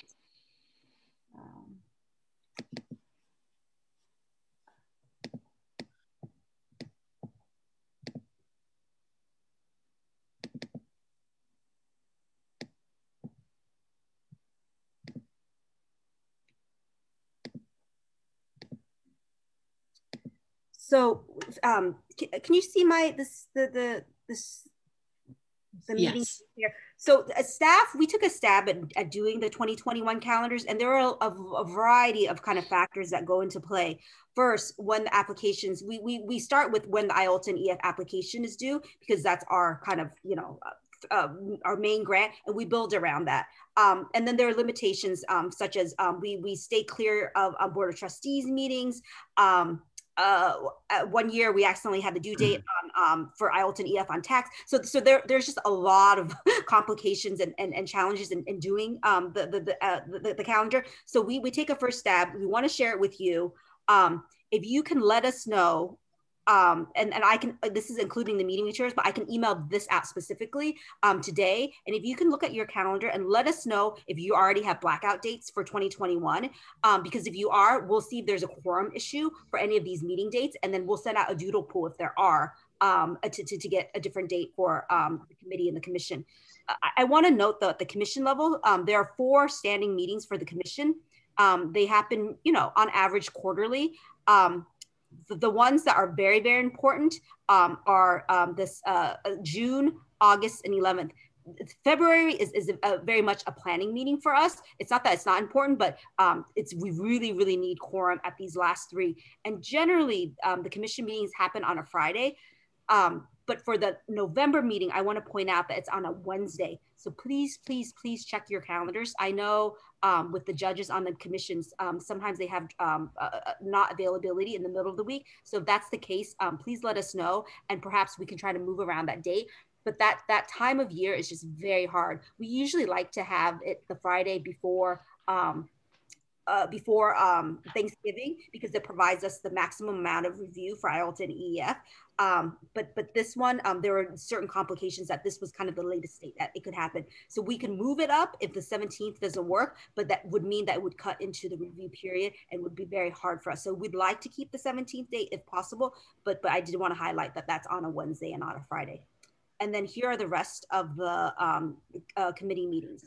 So I'll give everybody a kind of a couple days to respond to me. If I don't hear anything by, let's say, Tuesday of next week, then we'll assume that these meeting dates work. And then Kim and Vicky, who are in charge of the administration of our meetings, will then start to send out Outlook calendar invites, so it's all in your calendar.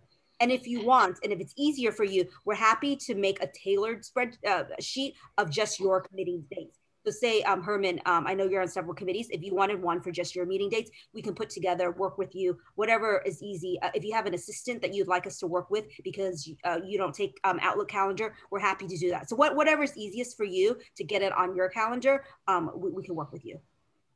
And I think this might be a good time to also highlight, in these conversations that we've been having, as Duan said, we're making our way in having conversations with everyone on the commission.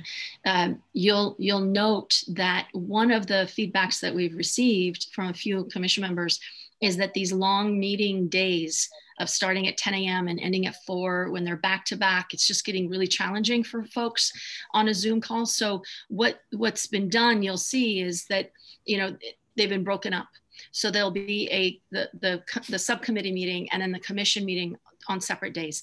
What that will then translate to obviously, it'll show like you have more meetings to attend. So if that then becomes an issue, please give us a feedback and we could look at that. But really what the staff is trying to do and what we're trying to do is to make sure that it's not too burdensome for the commission members, because we've been hearing that, especially this last year, it was task intensive. So Pamela Bennett is thanking you all for the calendar in advance, and Eric has a comment to make that I think is important if you want to highlight that. Yeah, just to follow up, Dwan had said that it's important to have quorum at the June, August, and November meetings. But remember, this particular February, we may be setting expectations about the 2021 carryovers and also expectations regarding the timeline for 2021 applications. So, you know, put a star by that one as well. That's a good point. You're right, Eric. Yeah. So they're all 4 meetings. Especially have quorum. And I just want to give a little background why the meetings are typically stacked, because when we have them in person, we received the feedback that if you're already coming to the state bar, we want to come just in the morning for the committee meeting. Now that we're on Zoom and we're remote, we don't need to be on the same day. I know everybody's tired. Kim has been the 3rd meeting that she's in today. You know, so we understand and we feel the same kind of exhaustion. So that's why we're separating the meeting. But again, it will mean that you're meeting on more days than not. So let us know if that works. Again, it's us taking a first stab at the calendar. If it doesn't and you don't have quorum, we won't have quorum for a meeting. We'll set out doodle poll. And if you can't come to a meeting, that's fine. We still might have quorum and we may just have to move ahead without you. And while we're on kind of the discussion of administration, Bonachet really wanted to open it up now to kind of get feedback generally on a commission administration. We recognize that there's been a lot of work for commissioners, that we've been asking a lot of you, reviewing a lot of materials, voting on a lot of items, attending more ad hoc meetings. And so we know that's a strain. We know that this is not your day job, and we really appreciate it. And we want thoughts on how to make it less burdensome for you. I have some kind of big out of the box ideas that maybe will be better saved for codification, but it's really a bigger question of, I think we as a commission and the staff should start to think about what you want your role as commissioners to be and what the staff role should be. I know it got a little bit reset in 2018 with Appendix I, and it feels like we have a lot more processes. It doesn't have to stay that way if you don't think it should. And we have an opportunity with codification to really,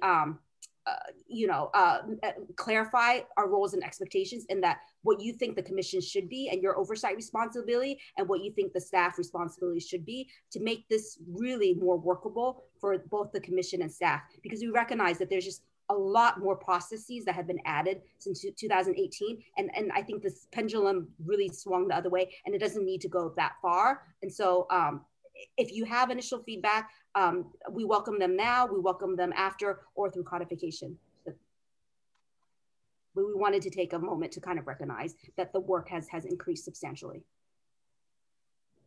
I think Rich just moved towards his camera. I just saw. Please go ahead. Yeah, thanks, Banafshe. I wanted to just mention to people that at the stakeholders group meetings that many of you attended, one of the suggestions was made to reduce the size of the commission. And I think that what's happened since that stakeholders group meeting, the series of 5 of them, is that the workload has increased.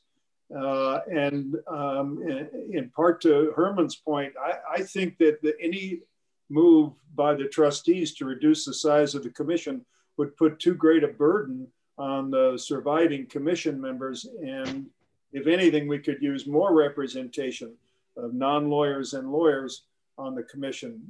So I hope there is not a renewed movement on the part of the trustees to reduce the size of this commission, given the workload. And I'm going to have to go. Yeah, just to add to Rich, I think the original suggestion was to get rid of the commission, have it all done by the staff. And then the consultant came up with a great idea. The commission didn't need to be any larger than 8 people. So think of the workload then. I had one initial thought. I thought staff's work during the partnership grants process was excellent, and that we didn't need to review as in detailed as we did on some of those. This is my personal opinion, but that doing the double check was really useful. And I think areas like that where we can say, staff, we trust you, it's great. Let's we'll do a double check very quickly and then moving on. Those are areas where I think reducing workload might make a lot of sense. I agree with what William is saying. I've been on the commission for a while. Can't believe it's close to a decade. I have seen a change, and the change has been that we have taken on more decision-making responsibility in areas where I believe staff is better equipped because they are really in the weeds. The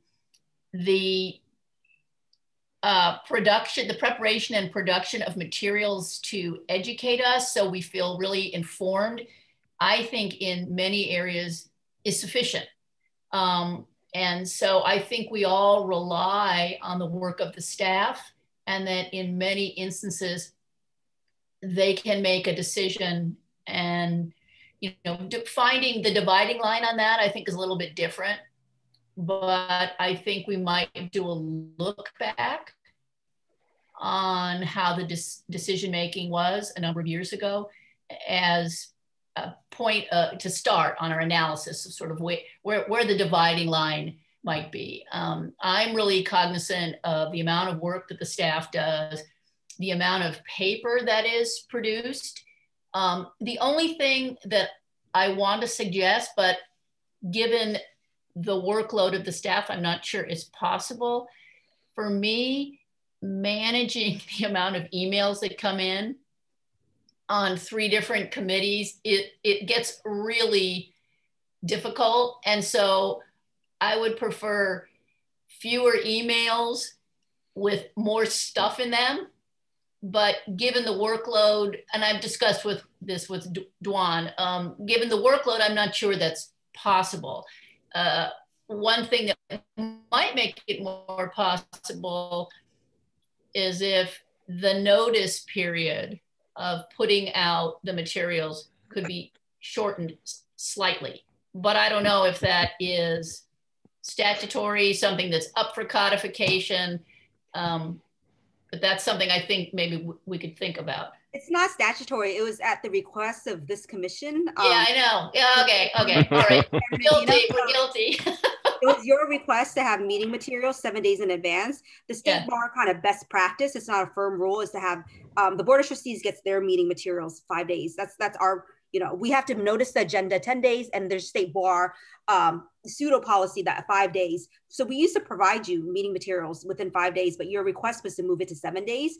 And I'm not, I've said this before, it has caused a hardship for staff, and we had to work over the weekends because of it. With that said, we understand we have heavy meeting materials, so we do try to the extent possible to respect your request of 7 days, because we know there's a lot of meeting materials to provide it when we can, so you have advance notice. But for instance, the spreadsheets that were provided for this meeting for carryover and budget requests, we could not get it to you that Friday before. We had to get it to you the Monday, and that was half the staff working on the weekend. So if we moved it to later, you're going to get meeting materials later. So this is one of those things I don't know, because you all voted and wanted meeting materials 7 days in advance, and we're trying to accommodate that. We just can't always. So if we move back, I mean, we just need to know as staff, is everybody comfortable with that? I know Kim has suggested that before, but this commission has explicitly said 7 days. So I recall the 7 days was last year because of the some of the program issues that we were looking at and that we were taking into executive committee discussions. So it was trying to get as much material as fast as we could, timely, so that we could review it and then be able to discuss it in those meetings. And that's where the 7 day kind of thought came from. But I think this conversation is to kind of recalibrate and see what will serve not only the staff, but the commission. And this conversation that Dwan and I are having with you all is really just to let you know, we've heard you through those calls that we've been having, and that we're reading the emails that you guys are sending. So maybe this is a discussion definitely for codification, as you've pointed to, Dwan. And if you guys could keep giving us more of your insights and your thoughts and your feedback, and we'll continue to see how we could best make this, as palatable as possible, especially given what we're facing the year ahead. And I'm always cognizant of, as we're balancing the impact on the commission members, I'm always thinking about how do we balance the impact on the staff, because it's multiples in terms of what they're dealing with. So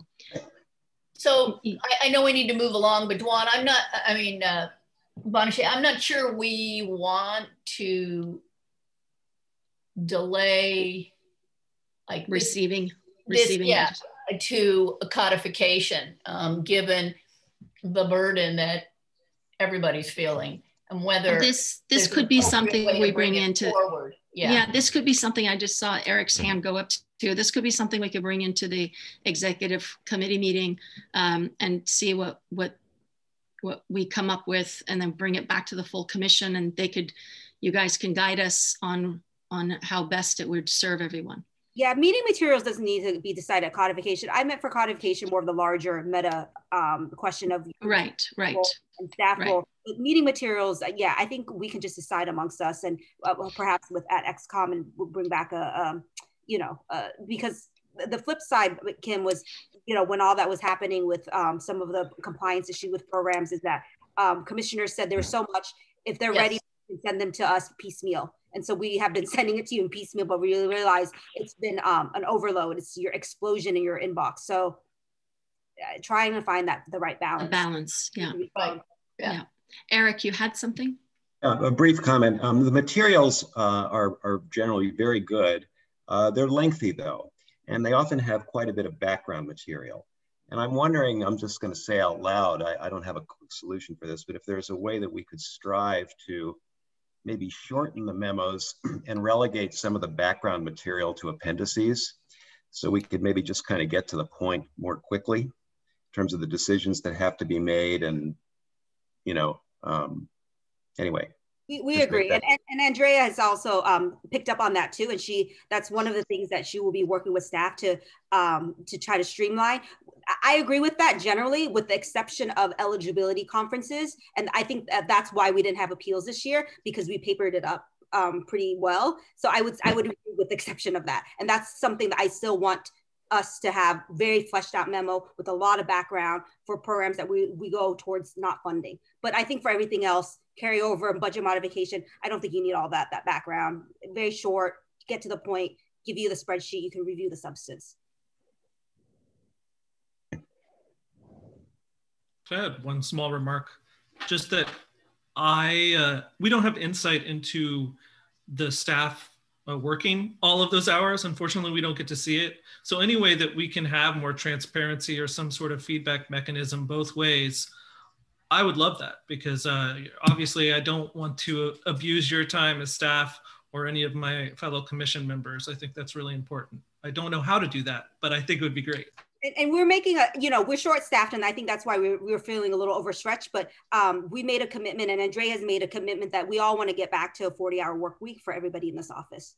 Yeah, I just want to re-emphasize that. I don't know if you caught it over the children screaming, but we have been understaffed, and not myself, I'm very new, but the staff here has, I think, really just gone above and beyond, because they really care about the work to make sure all of these important things are moving forward. But I appreciate the commission's support and understanding for wanting to get to a place where we can have more balance for our staff. And I think some of that is looking at the length of certain work product. I think some of it is getting fully staffed, which has been a big priority for me, and revisiting some of these things about how many days in advance we give materials. So those are all things we're looking at. So this feedback is very timely. And please, continue to share thoughts about how we can be more efficient with all of these processes, because they're very welcome.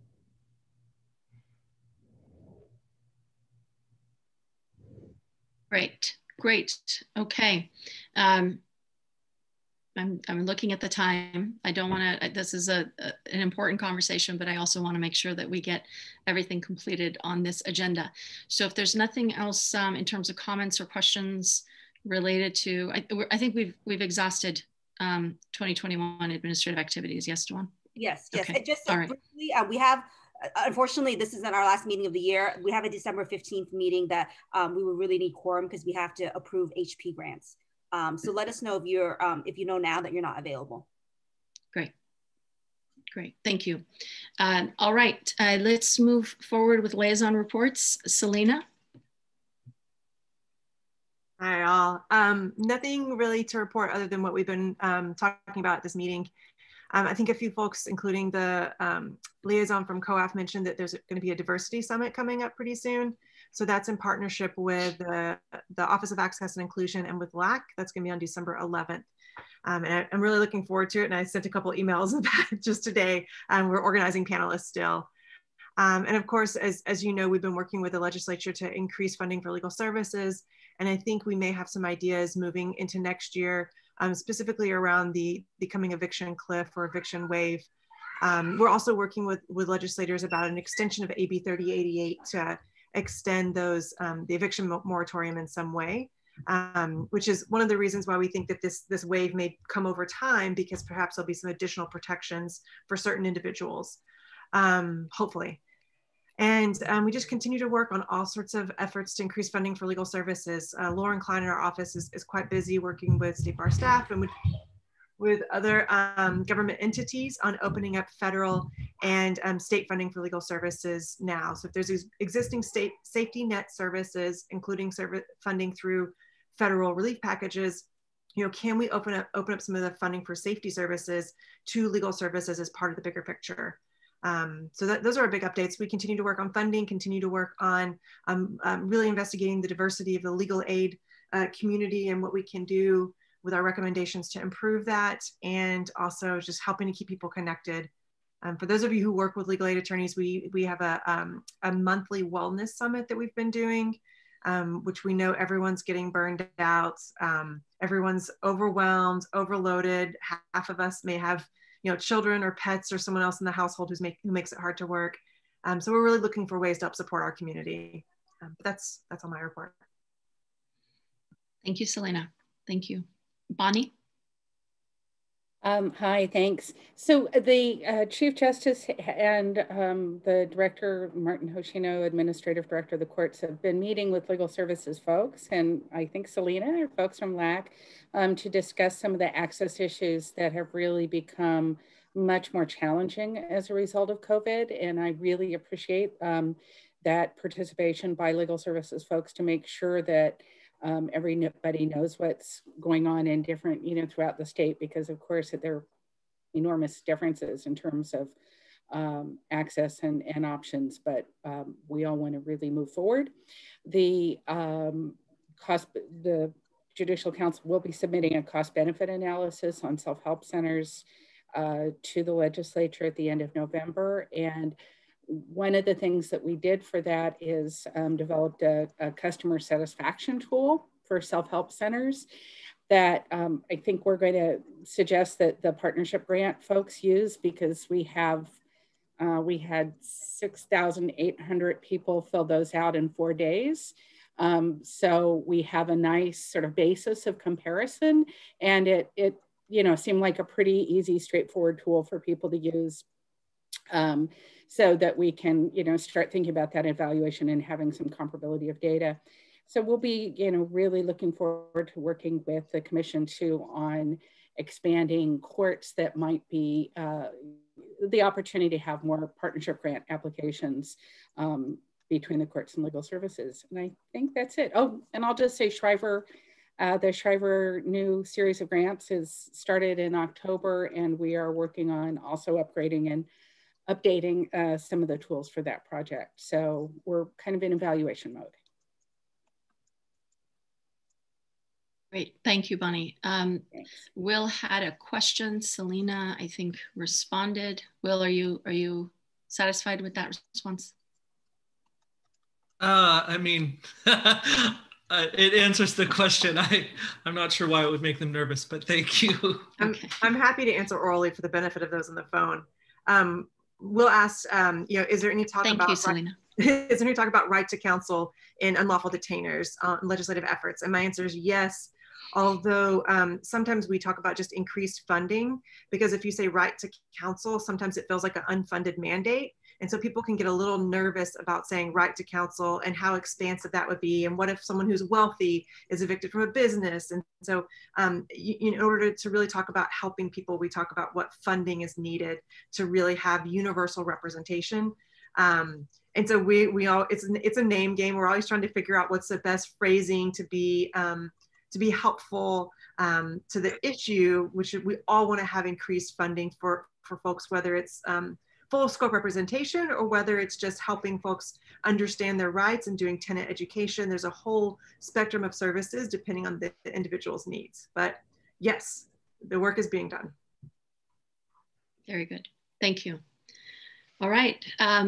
If there's nothing, is this completes the agenda for today? Yes. All right.